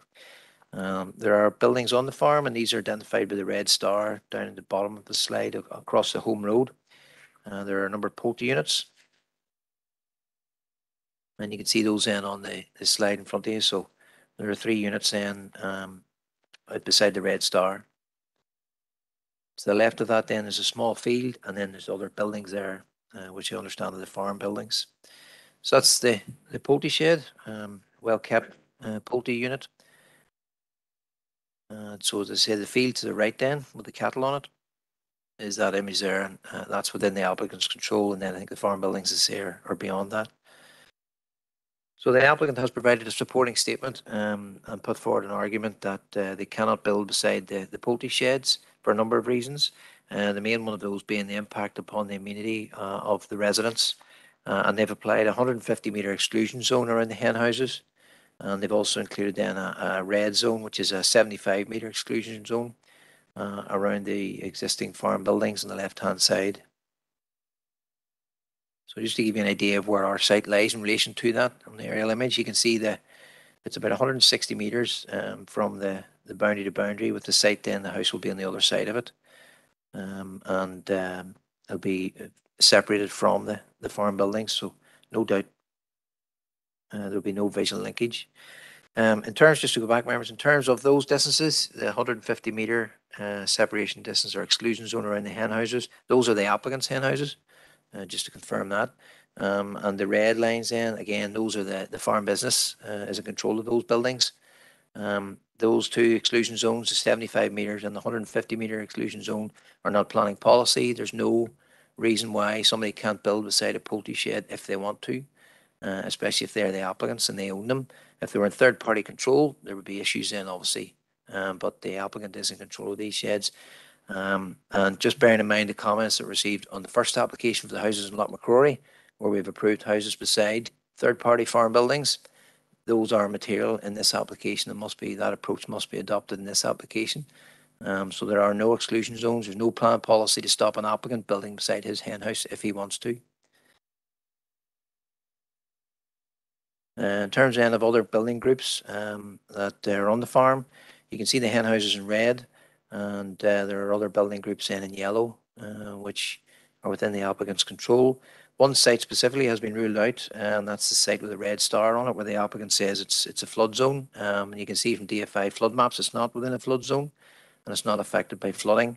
There's a comment that you wouldn't be able to get foundations on it, but again, that's an engineering issue. So today they would be able to put foundations in there if they needed to, of some degree. So in terms of reason for refusal, you can see the 3 reasons, members. The first one is that the site's not visually linked with an established group of buildings on the farm, and there's no demonstrable health and safety reasons or verifiable plans to expand the farm business at the existing building groups to justify an alternative position elsewhere. The second one then relates to the prominence of the site up on the slope. The site lacks well-established boundaries to visually integrate a new building on a prominent site. And the third reason then is the CTY1 issue. And again, that would fall, members, if you were content that the principle of the house was acceptable under CTY10. So really, you have the 2 issues. You have the site away from the farm group and the prominence then on that hill. Okay, thank you, Darren. Now we have David McKinley, the agent. David, can you hear us? I can indeed, yes. Yes. Okay, David, the floor is all yours. Perfect. Okay. Thank you, Chair and Committee, for allowing me to represent my applicant on this application. The application is for his only son returning home to farm. His intended wife is not a farmer. His granny lives still at the farmyard, which is number 2. Darren, if you can throw up the location map again. Number 2 is the farmyard, sort of the principal farmyard or what have you. His granny still lives there. His father lives in number 5, which is opposite it, all on the Dewis roads. These dwellings were built before the hen house went up and has no mortgageable issues with them. To clarify, and the separation zone is very important in this and in regards to mortgageability of a property. To clarify the separation zones in place on my drawing, in relation to building a dwelling next to an active farmyard, if, for example, I applied to build within 75 metres of another person's farmyard, Environmental Health Department, not necessarily planning, but the council would have issues due to smell, noise, and indeed health and safety, and would object and would recommend a refusal. I have spoken with my air model consultant, Erwin Carr. These are the people who I rely on when submitting a planning application for a hen house, of which we have a few applications in the present. They have informed me that as a rule of thumb, a 150 metre distance between the hen house and the dwelling is required. Anything closer to that, you will require an air model prepared. The mere fact that you require an air model means the dwelling is infringed by the hen house, and in some cases an informative applied to a planning approval. This distance is imperative to the mortgageability of a dwelling.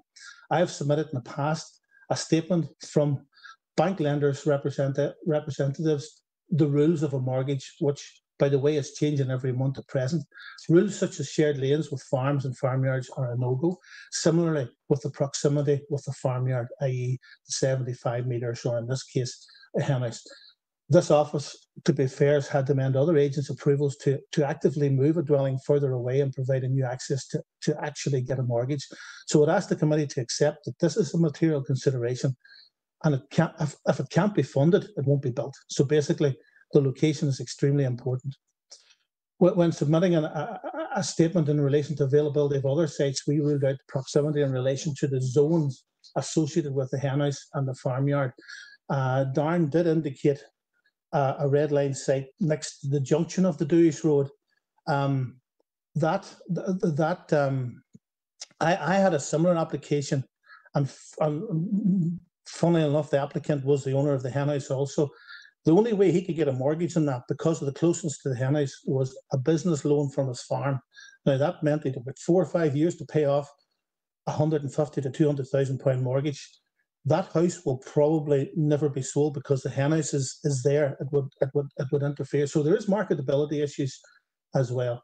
The fields to the north is raising land, and the further up you go, the more likely it would be not to achieve a backdrop. We note the planning services location, and I think now I actually know where that is. It's sort of at the end next to the road.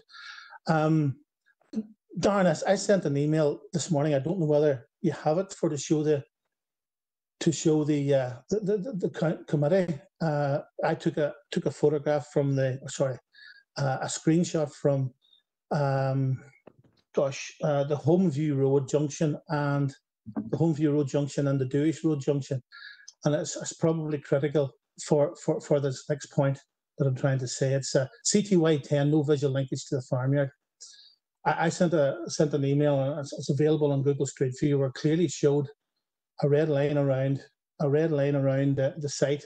It showed the excessive tree lines to the side of the site, in this case the southern boundary, and the rising backdrop to the rear.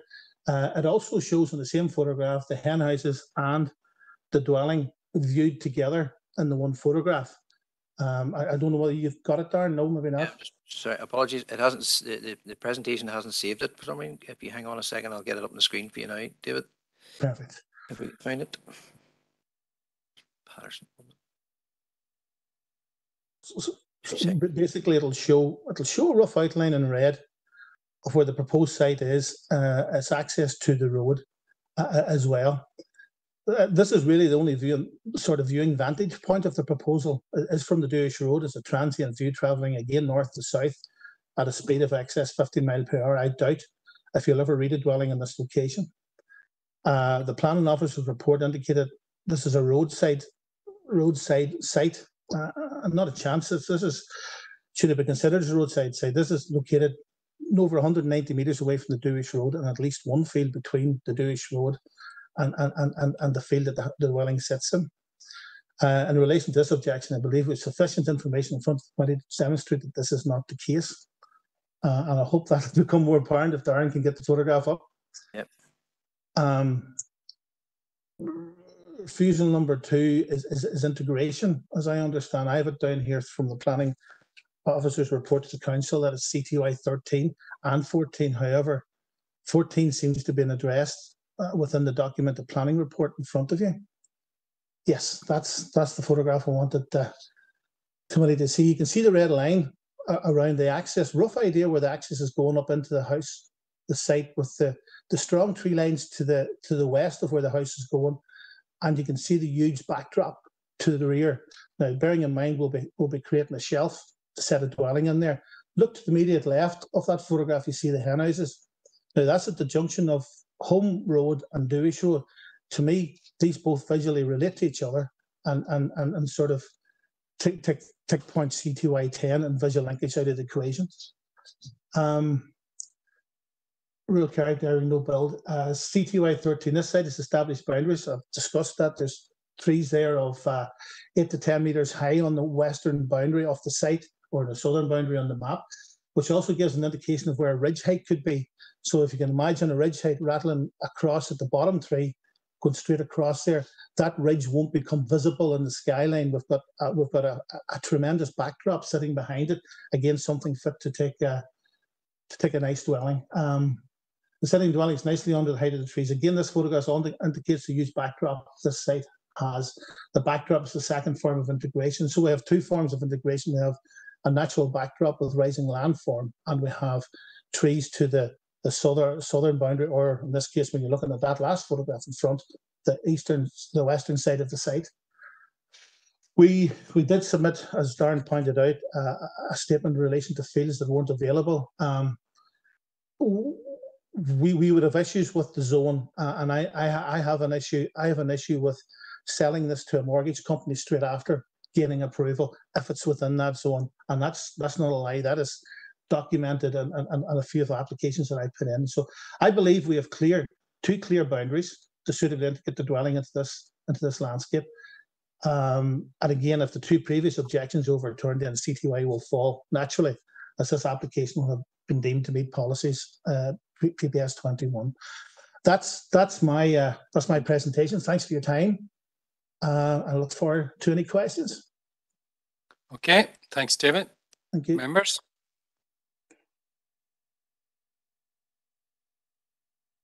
Mary? Thanks, Chair, Thomas, and thank you, David. Just, I mightn't have picked it up at the start, David, you said there was Granny and Daddy and two houses up above, and did you mention there's no mortgageable issues there. Did I? No, that's exactly right. The two houses was there before the hen houses. If number 2 or number 5 had to be rebuilt and went for a mortgage on them, it's unlikely that they would receive a substantial mortgage offer on the house, if at all, because of the proximity of the hen houses. Hen houses and pig houses seem to be the two worst offenders, believe it or not. Farmyard's not as bad. That's why the zoning of farmyard's not as bad. But number 2 and number 5 had been there prior to the hen houses, yes.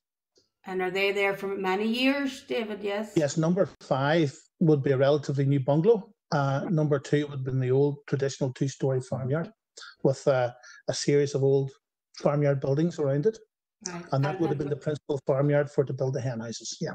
Right, and I will agree with you. I'm not from a farming background, but there's farms and then there's hen houses. So Yes. I'm with you on that one. So that's something we live in common. I suppose my next question is, the reason you're basing it outside this zoned area is for mortgage purposes only? Well, mortgageable, yes. Your yes. deliberation there, yeah? Yes, mortgageability, and also, believe it or not, integration. There's fields to the south of that, just outside the exclusion zone, but they don't have really the tree lines that I have there. Also, there is a little bit of floodability issue on the field just north of the hen house, which give me an issue. Give me issues getting access onto the home road, and that's why we've come down the boundary and cut into the home road across sort of an area that's not floodable, if that makes sense. The reason I asked that is because from us as a planning committee, we can give that very limited weight. The mortgage reason, and judging by the scale and scale of the farm, there would be other means of achieving a mortgage, I'd imagine, to think outside the box. I agree I wouldn't like to be sited personally near a hen house, but that's my views, and I would agree with you on that one. But Darren did identify a red star, and it was said that it was in a flood zone, but then a map indicated it wasn't in a flood zone. What would be your explanation to that? If Darren would go back to that map a wee second, so one showing the red line on it. I'm quite aware, and I'm hoping a few councillors are, that area from the red star down towards the junction, which we call the mini burns, is an area that floods quite often. Now, yes, that particular one is outside of it. I have the issue with the proximity, and we're right beside the hen house in this case. Literally open the back door and you have the hen house. Now, to be fair, the mucking out end of it, I think, comes out that end of the hen house as opposed to the other side. The hens goes in the front part, and then next to that red side would be where the hens, as I understood, the hen houses is emptied. I wouldn't have counted that as a site proposal because of the proximity to the hen house. Like, and anything else for 75 years within the hen house. I know the chairman will want to move on. I'll finish. So just to be clear, the red star was discounted because of the closeness to the hen house, not Absolutely. that you refute that it's not in the flood zone. Just for clarity. Absolutely. That's absolutely right. My mistake. Okay, thanks, Chair. Thank you. Thank you. Okay, thanks, Mary. Earl? Thanks, Chair, and thanks, David, for coming on and giving this presentation. Just a bit of curiosity here, David, just with regard to the hen houses. Have you any sort of a date as to, maybe it's there, but as to when they were erected, first of all? The hen houses are within the current 2000, and I think it was 2014 to 16, somewhere in around about that. They're relatively new. They are relatively new, yes.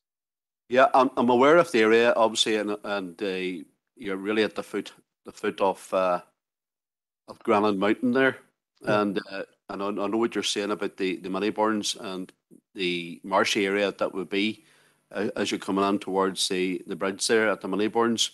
It would be liable to flooding. There's no doubt about that. So thanks for answering that question. Anyway, for the time being, thank you, David.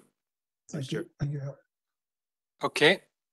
There's no other indications from members speaking. So, David, thank you very much. Okay. I'm going to move now. I have a written statement from Councillor Rosemary Barton. And dear Planning Committee, please accept my apologies due to unforeseen circumstances. and I appreciate your indulgence in accepting a written submission. Mr. Samuel Patterson is a young man returning home from working abroad who now wants to settle down and build a family home. It is his intention to work alongside his father in the poultry industry and eventually succeed his father in the business. Mr. Patterson Sr., having been involved physically working all of his life, and now has the onset of physical mobility issues and knows that he will need help on the farm. He is also approaching retirement age and wants to enact succession planning for his business. As you will be aware, the agricultural sector has had difficulty encouraging young people into the industry. Thus, the majority of those engaged in agriculture are over 65 years old. Thus, the reason why farming has become such a dangerous occupation. Therefore, it is incumbent on this council to do all in their power to encourage youth back to the district and especially into agriculture, which is a huge economic driver in Fermanagh, Omagh Council area. The original application was refused on 2 points. Firstly, the standard distance away from an active farm is 75 metres. However, I understand a standard distance from hen houses or pig houses can be up to 150 metres. As the committee will be aware, when applying for planning permission for a pig or hen house, the air model required accesses more closely than further away. Required accesses more closely than further away. Secondly, the site of this present planning application is the most suitable on the land, as other sites are too close to the farmyards. The site has the proposed dwelling located in an area of tree cover, is visually linked to the hen houses and has rising land to the rear and is therefore a very acceptable site while also adhering to the regulations, given that suitable sites on this farm are very limited. Thank you for your time, Councillor Rosemary Barton. Okay, and Darren, if you'd like to. No, members, happy to take any questions, really. The issues are all set out in the report quite clearly, so happy to take any questions. Josephine? Chair, and thank you to Darren for his presentation and to Mr. McKinley as well. Chair, there appears to be conflicting views between Darren and Mr. McKinley regarding the visual link between the hen houses and the application site. Could I ask Darren if he accepts David's assertion, and particularly when looking at that emailed photograph, that there is a visual link between the hen houses and the application site from that view? Thank you. I'll be also surprised to hear the sort of the argument being made that there is a visual linkage, because if that is the case, then you don't need all the rest of the supporting information. Either it's visually linked, then you meet the policy. So there's no need to go into all those other issues. No would be the honest answer from planning officers. It's not me, it's planning officers on the ground who visited the site and discussed the application. The site's nearly 200 metres, I think it is, away from those farm buildings. And on the roads, I can go through them again if you want. On the approach along the road, there's a significant difference, distance between the new house and those farm buildings. The new house is sitting up on the side of the slope. The farm buildings are on lower ground away on the other side of the road. So there's no visual linkage or clustering at all, unfortunately. Okay.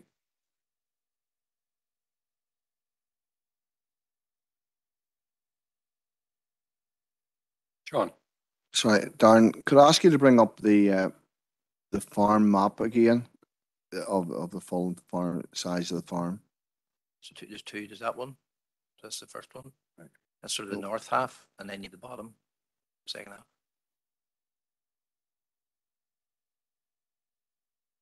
And that's just an in closer version. No, that's the top half. You see the poultry sheds in the middle of that slide? Yeah. You can see them there, the three sort of lines. So yeah. The second slide, there they are again. You can see there the yes, feed right, south of the right. That's shed. It's got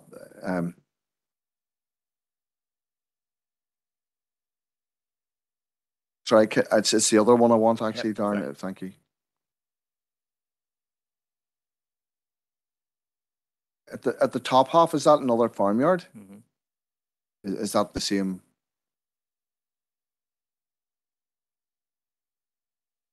Just go back, maybe not assist members, I think. See, There I'm were not. there were three groups identified from the farm maps, so really the poultry sheds in red. And I don't think any planning officer, any council officer or member would want to put somebody inside a poultry shed, to be honest. So respectfully, they can be ruled out. There are sites beside them that would suit, but I don't think that'd be reasonable. Never mind the mortgage issues. I just don't think it'd be fair. If somebody wants to do that, that's different. But if they don't, so there's no problem getting away from those poultry sheds. You then have those other groups, and as I say, whether there's sites all around those that could be developed as alternatives is something I think could be explored further, possibly looked into in better detail, I'll be honest. Yeah, Darren, that's. Can we go back? I'm trying to visualize that map. I'm sort of got a field picture now. Can you go back to the one with the farm map again? Right.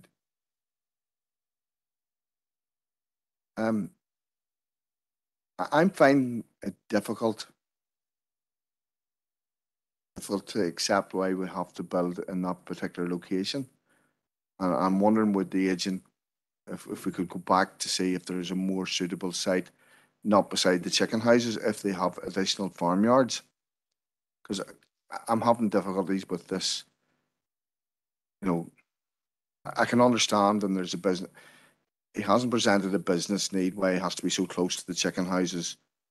I understand why he has to be far away from the chicken houses, and I do use that road, and occasionally you get a bit of a whiff off them, all right.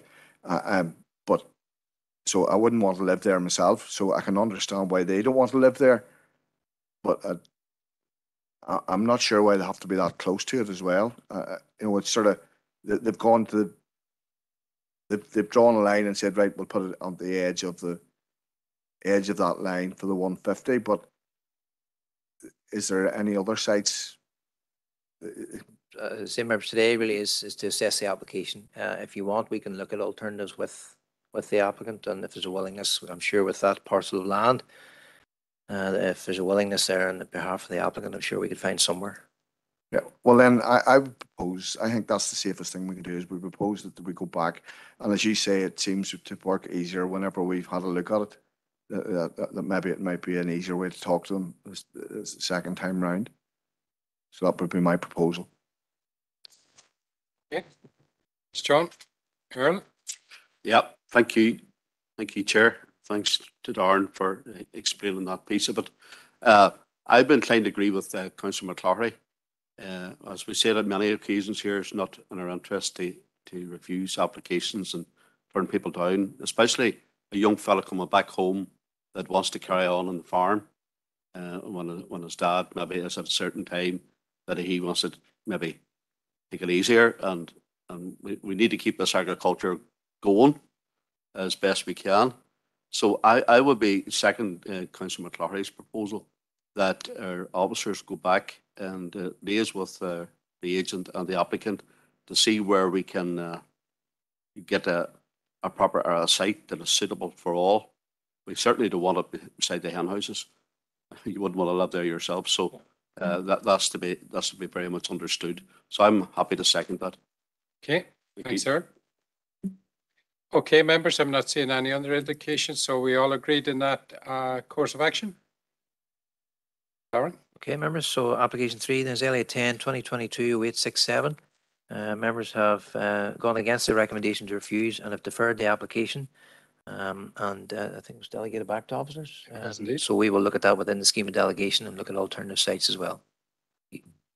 Okay, thanks, members. Okay, item 7 then. Just to note the schedule of planning decisions issued, and well, we have quite a few there. I have asked Darren then that in future we would bring, or Paul actually it was, that we would bring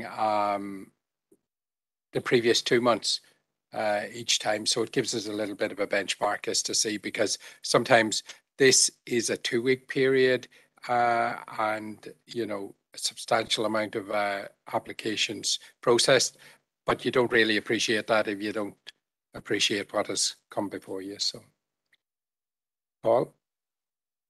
Yes, I suppose, members, just to give you an idea, I think there's 75 applications issued within 2 weeks there, which is quite a lot of work, again, from officers and members through the committee, heavy agendas. Just giving you the comparison for November, there was 140 decisions issued for the entire month, and then October for the entire month was 91 decisions. So 75 is quite significant for a 2-week period. Thanks, Chair. Okay, lovely. Can I have proposed and seconded Paul and Josephine to note? All agreed? Okay, to note the report on planning enforcement, and that's paper D. And unless there's anything specific, Paul? And nothing specific in this, Chair, just the details within the report. And again, it's just reflective of a 2-week period because the existing portal had locked down then for data transfer. Okay.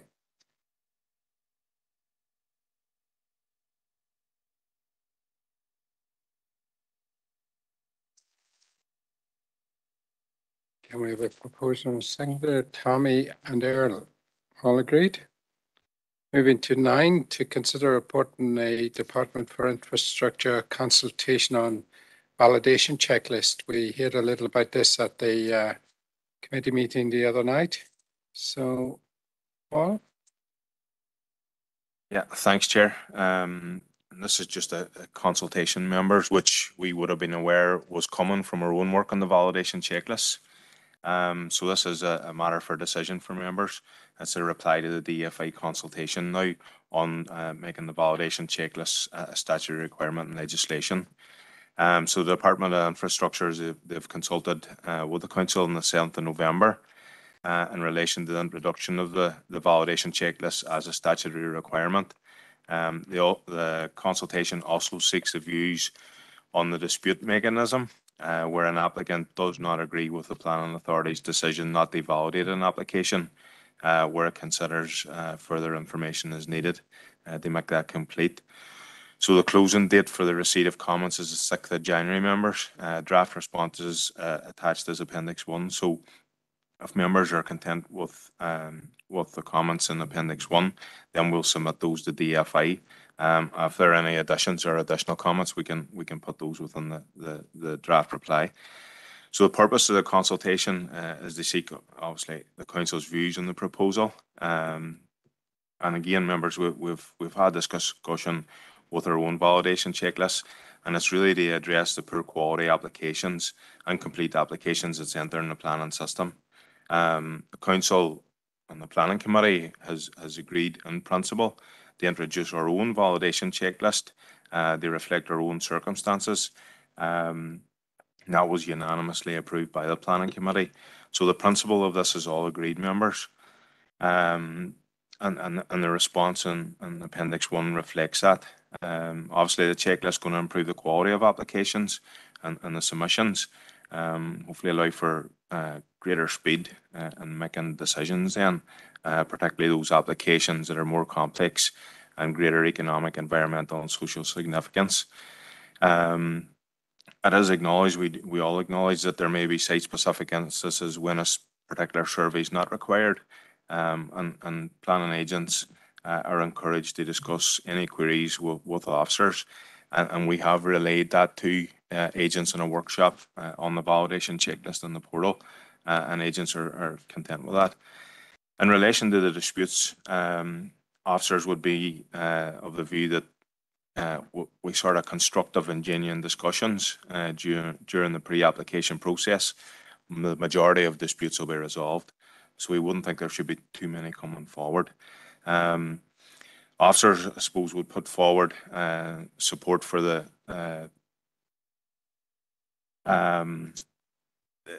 dispute mechanism. It's important that the public have an opportunity to dispute that, and we've set out the details of the preferable approach from officers, and that relates to the system that's currently in England. And that's where the applicant would serve a notice on the planning authority saying that the additional information which has been requested is unreasonable, and they would want that requirement to be waived. The planning authority then would have the opportunity to consider that and notify the applicant that it either agrees and that information is no longer required, and that will be called a validation notice, or one saying that the information is still required, and that would be a non-validation notice. And rather than having that separate dispute mechanism, the dispute then would be form part of a non-determination appeal. So essentially you wouldn't have what would be a separate dispute mechanism on the validation process, then enter an application, progress an application, and potentially have a sort of an appeal at the end as well if there was a refusal. So it's trying to streamline that process from start to finish if we favoured the approach in England. So members, say the principle of this is agreed. It's comments really in terms of the dispute mechanism and which option members would favour. And officers, I think, would favour the English version, just in terms of streamlining the approach. Thanks, Chair. Okay. Thanks, Paul. Members, you've heard the recommendation just as the reply in the consultation, the more streamlined vote done at the end. Do I take it that as we have nobody indicating that we're in agreement? Earl?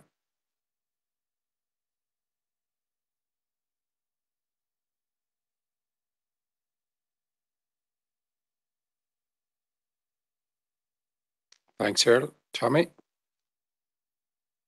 And the proposal? Okay. Are we all agreed, members? Okay, thank you. Moving on to item number 10, and that's paper F. Paul, that yourself again? Yeah, thanks, Chair. This is a report, members. It's a report on solastalgia and the implications within planning decision making. So it is only a report for information, members. Just going through the detail here. It's important that you understand this.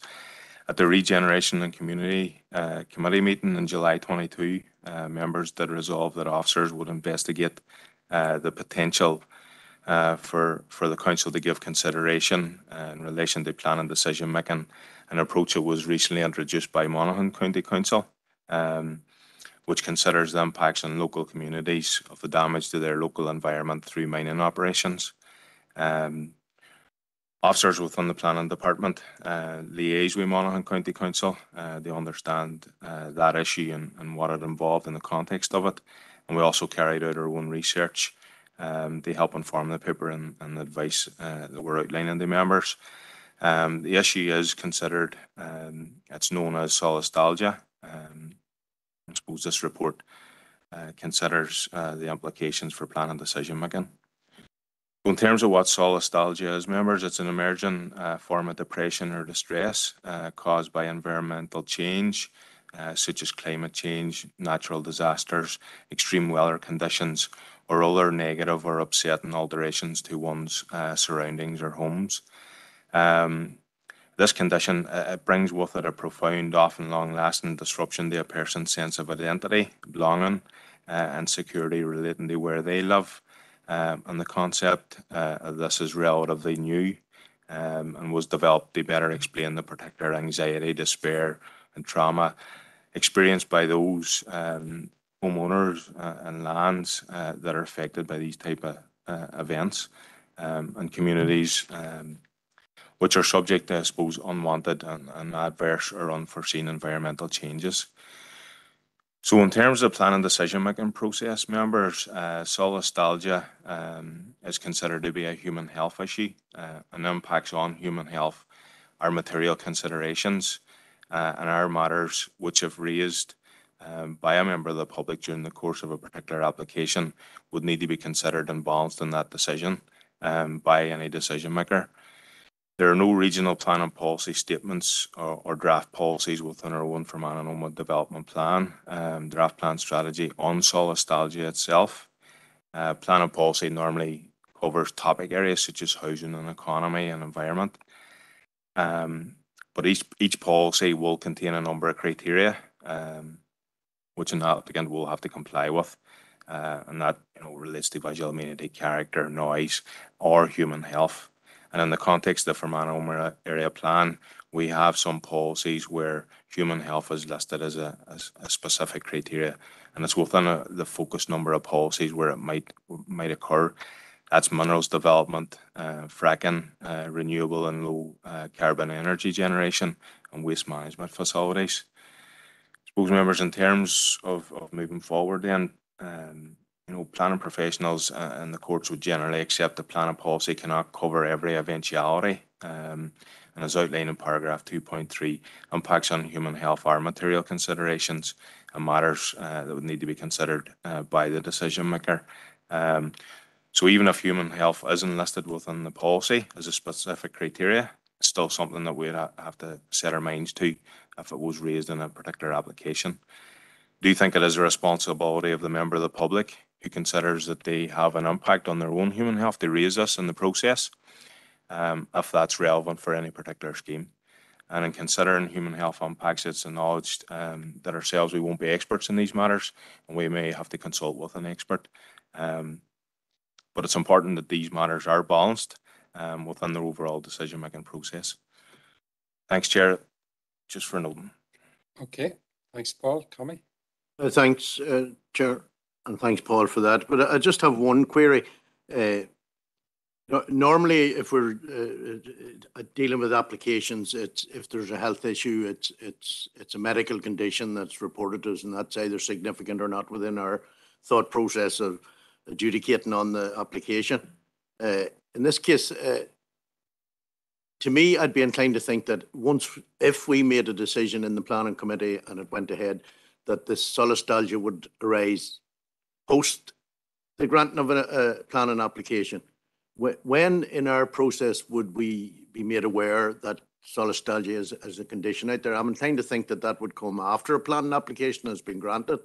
So is there a mechanism that we could consider this in anticipation, or is it possible that it could be used in anticipation of a planning application to possibly stall a planning application going through, or could somebody apply to say that if this planning application was granted, I may possibly suffer from solastalgia? It's the mechanism on when it would be notified and how it impacts on our decision making. Just Paul, I'm kind of lost. Okay. Yeah, and that's a good question, Councillor Maguire. I suppose the issue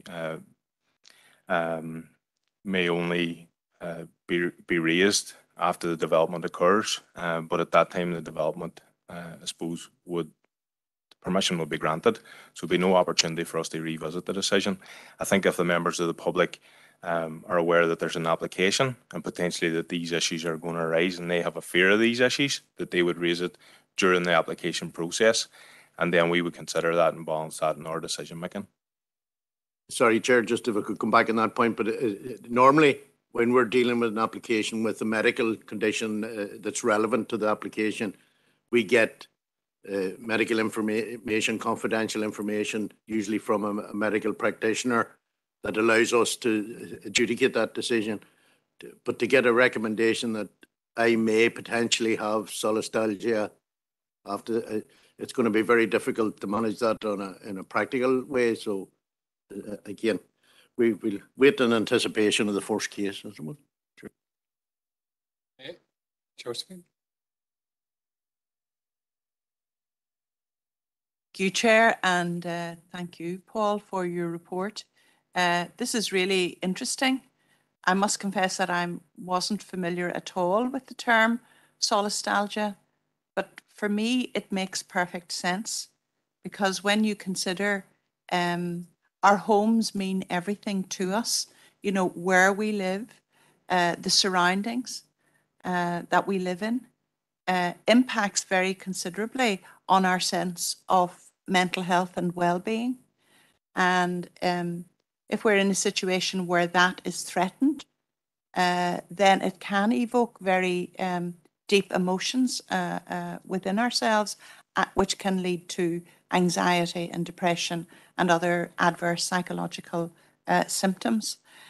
I think we have seen evidence of this you know, in discussions we have had on various planning applications where we have seen people object very vehemently to planning applications which they feel will impact on the quality of their living amenity and so on.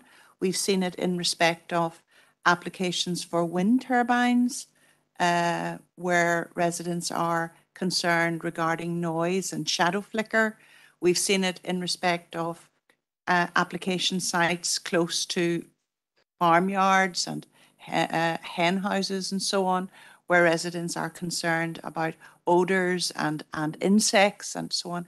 I think it is a very progressive development, because I do think that as planners we need to be very, very sensitive to the needs of people who live close to application sites.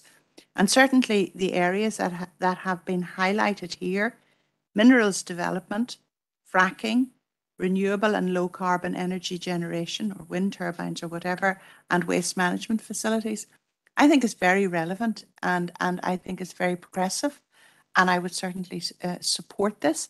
I agree with Councillor Maguire that it might be difficult for us to quantify it, and this report states that we have to consider it in relation to other material considerations.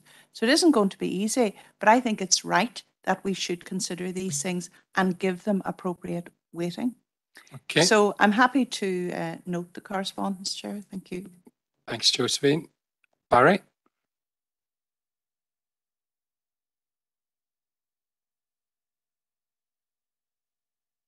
Rural County Tyrone, and he was a shadow of his old self. And I was chatting to him, and he put it down to his health decline. He put it down till living close to a large wind turbine where there was shadow flicker. You know, and he was very convinced. You know, whether that was right or whether it was wrong clinically or medically, I don't know. But I came away from that conversation thinking he's a shadow of his old self, and he is attributing it to that issue. So just to recount that anecdote, Chair. Thank you. Okay. Thank you, Mary. Yeah, thanks, Chair. And interesting indeed. In similar vein to Barry's in there, and then a report that's coming up later, we could use this term. But my question is, because like Josephine, and I am not a doctor like Josephine, is it a recognised medical term? It's just something I've never heard of. That's my question, just to Paul if he knows. I'm looking and Googling away here, and I can see what I'm getting up on Google, but is it an official medical condition?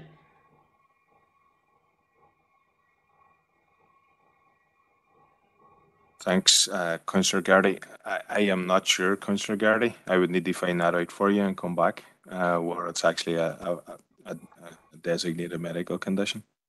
Well, on the back of that, I think that is good, Paul, if you do, through the chair, find that out, because whereas I certainly can relate and have many people that could be classified as that, and as Barry has referred to his client that he referred to, if it's not a genuine medical, then we have to be very careful on how it's administered within, you know, our council or planning department, because it could be abused, is what I'm saying. But I certainly can see how issues with planning and developments they say it's an emerging form of depression or distress caused by environmental change, and that certainly is. But just didn't know if it's an official medical term. We would need to know that. Just if we were using it, because if it wasn't an official medical term, we would just have to say that the people are distressed by the environmental change of the wind turbine, for example, as opposed to putting this name on it if it wasn't a proper term. That would be my concern, Chair. Okay, thanks, Mary. Are you willing to second the noting? Certainly, yeah. Okay, thank you. And Paul? Chair, I agree with Josephine was saying there. And that I made an application coming here to this council, I think a couple of years ago. And the lady had a medical reason for objecting to it. She was allergic to birds. And in fact, that woman had to sell the house and move away. She still got that bad. She had to sell the house and move out of the area. So, yeah. Slightly different there, but yeah. There's always reasons there. Okay, members, are we all agreed? Yep. Okay, moving along to item number 11, and to consider report on revised application to agent protocol, a good practice guide. Paul. Yeah, thanks, Chair. And members, this is a report on a revised applicant agent protocol, the good practice guide for processing applications. And it has arisen because of the introduction of our validation checklist.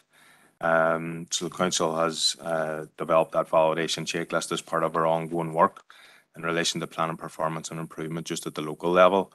And again, it was that checklist was unanimously agreed by the Planning Committee. We have had a training event with agents just to outline the changes and the requirements and discuss any concerns that they have, and that took place on the 28th of November. And it was agreed then that we would take forward the validation checklist and would commence on the 3rd of January. And a revision to the committee protocol was presented to P&R last night. So members, as the information and surveys are now required to be submitted in accordance with the validation checklist, then the applicant agent protocol good practice guide that only promoted the front loading of application. We've reviewed that and updated that, in particular the time frames and the processes and the roles and responsibilities. The guide will provide advice and guidance to applicants and agents involved in the planning making process and how to deliver an efficient development management system that's making best use of our limited resources. The guide, as I say, now focuses on how best to actively manage the progress of applications through the development management system. It identifies the roles and responsibilities of council staff, officers, applicants and agents at each stage in the process, just in order to try and deliver good quality planning applications in an efficient manner and at the least cost. Members, we will keep that on the review just to make sure that it meets our local needs and any other improvement projects that we're taking forward. And we will review that again potentially in the new year when the new planning portal is bedded in and following any direction from DFI and our LDP. Thanks, Chair. Okay. Earl? Thank you again, Chair, and thanks to you, Paul, for the report. Very detailed there, Paul. We put that over. I'm happy to go the recommendation and propose the officer's recommendation. Okay, thanks, Aaron. Anthony? Yeah, thanks, Chair. Yeah, I'd be happy enough to second it. I was just wondering what was at the training event that was held on the 28th, was there many at it? Did many of the agents go to it? I was just wondering. Thanks, Anthony. Yeah, thanks, Councillor. It was actually one of our better events, better attended events. There was over 40 agents at the event. Good engagement from the agents as well, good questioning. I'm very content with the validation checklist as well. They understand the quality of the application, so is important. Okay. All right. To commend Paul for that report and for that exercise.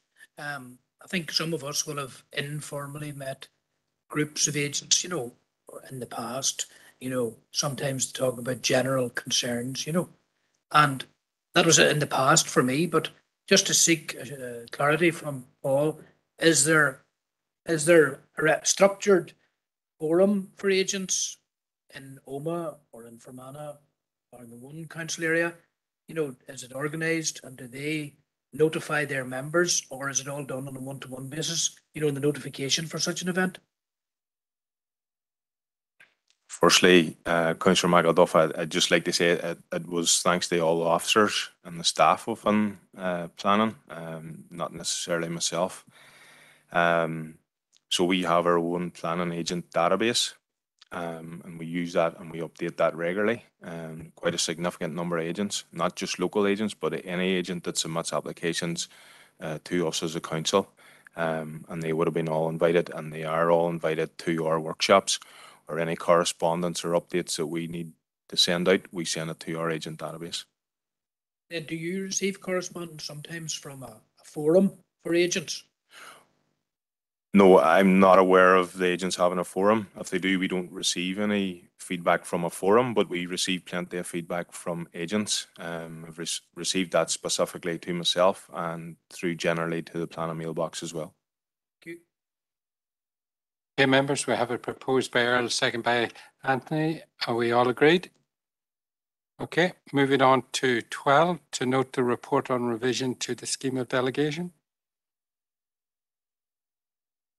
Yeah, thanks, Chair, and members. We'll take a wee bit of time just to go through this because it's a revision to the scheme of delegation. It's important that you understand it when you're making your decision.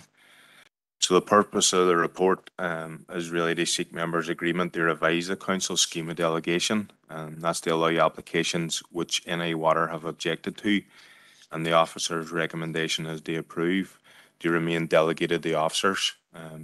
Members will be aware some of those applications have come before the committee previously.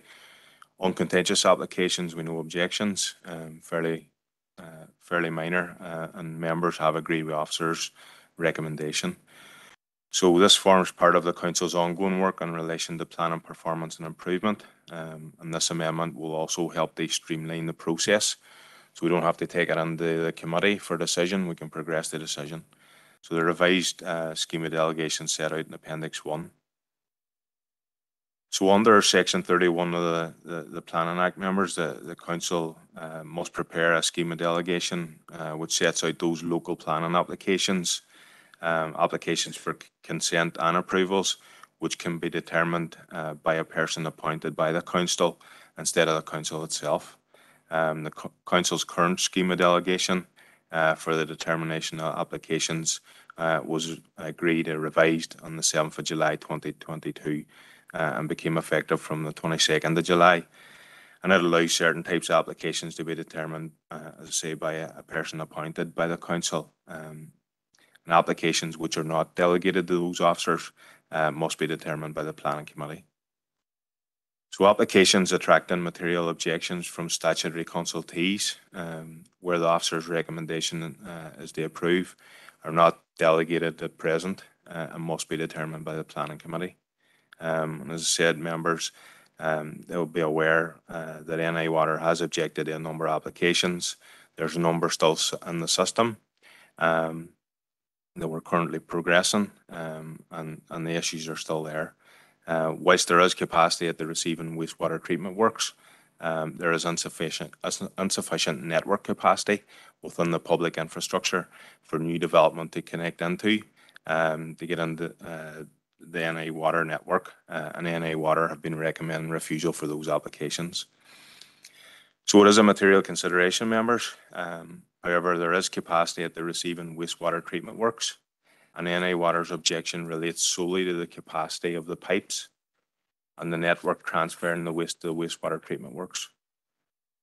It's reasonable on those occasions to attach a condition to the planning permission, and the condition will allow the permission or the development that's granted for work to commence, whilst the developer negotiates and agrees a connection with NI Water, and that can be done outside the planning process. So members, you'll be familiar with the condition. We had presented it previously in an application set out in paragraph 2.6 there.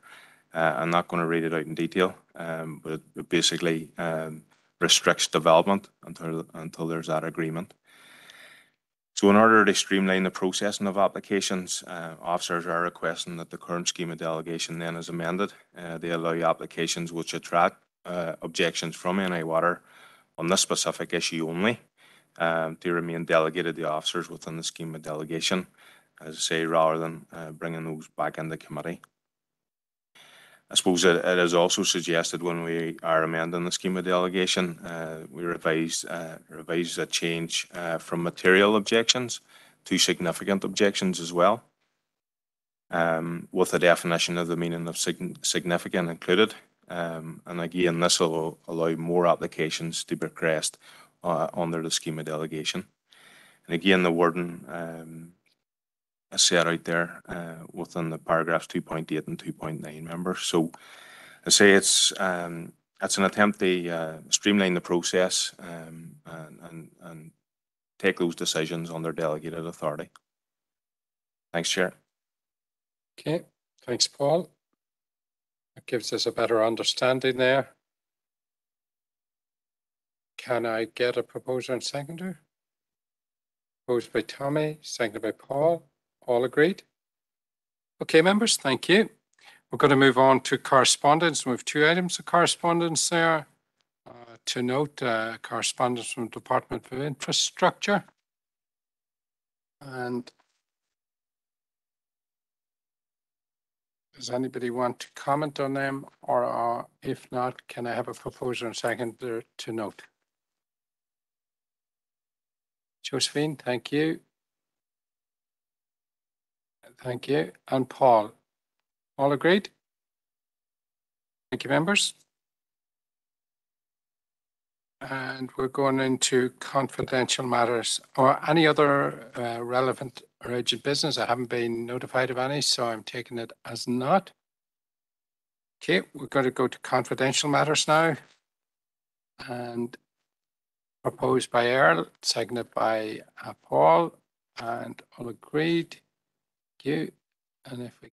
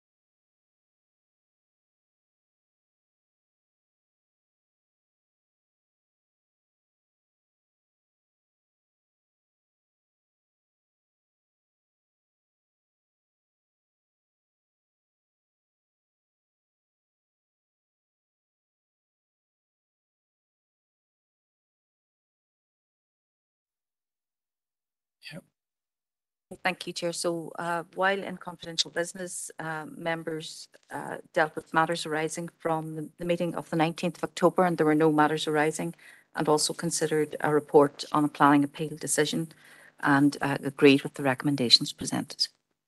Okay, Councillor Proposer and Seconder, Josephine, and I seen your hand moving, John, so you're seconding, are you? That's good. Thank you. And just before we wrap, members, with that cooperation there, can I just, yeah. Did? Yes, we're both noted. You just missed that one, Josephine. That's all right.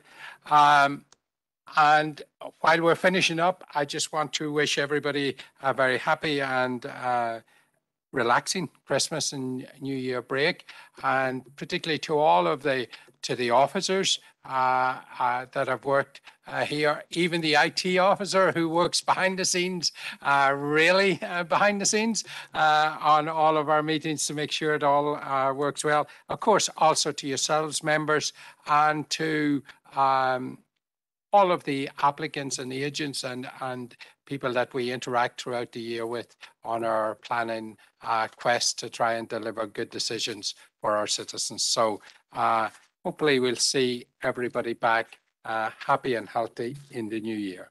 So thank you all very much.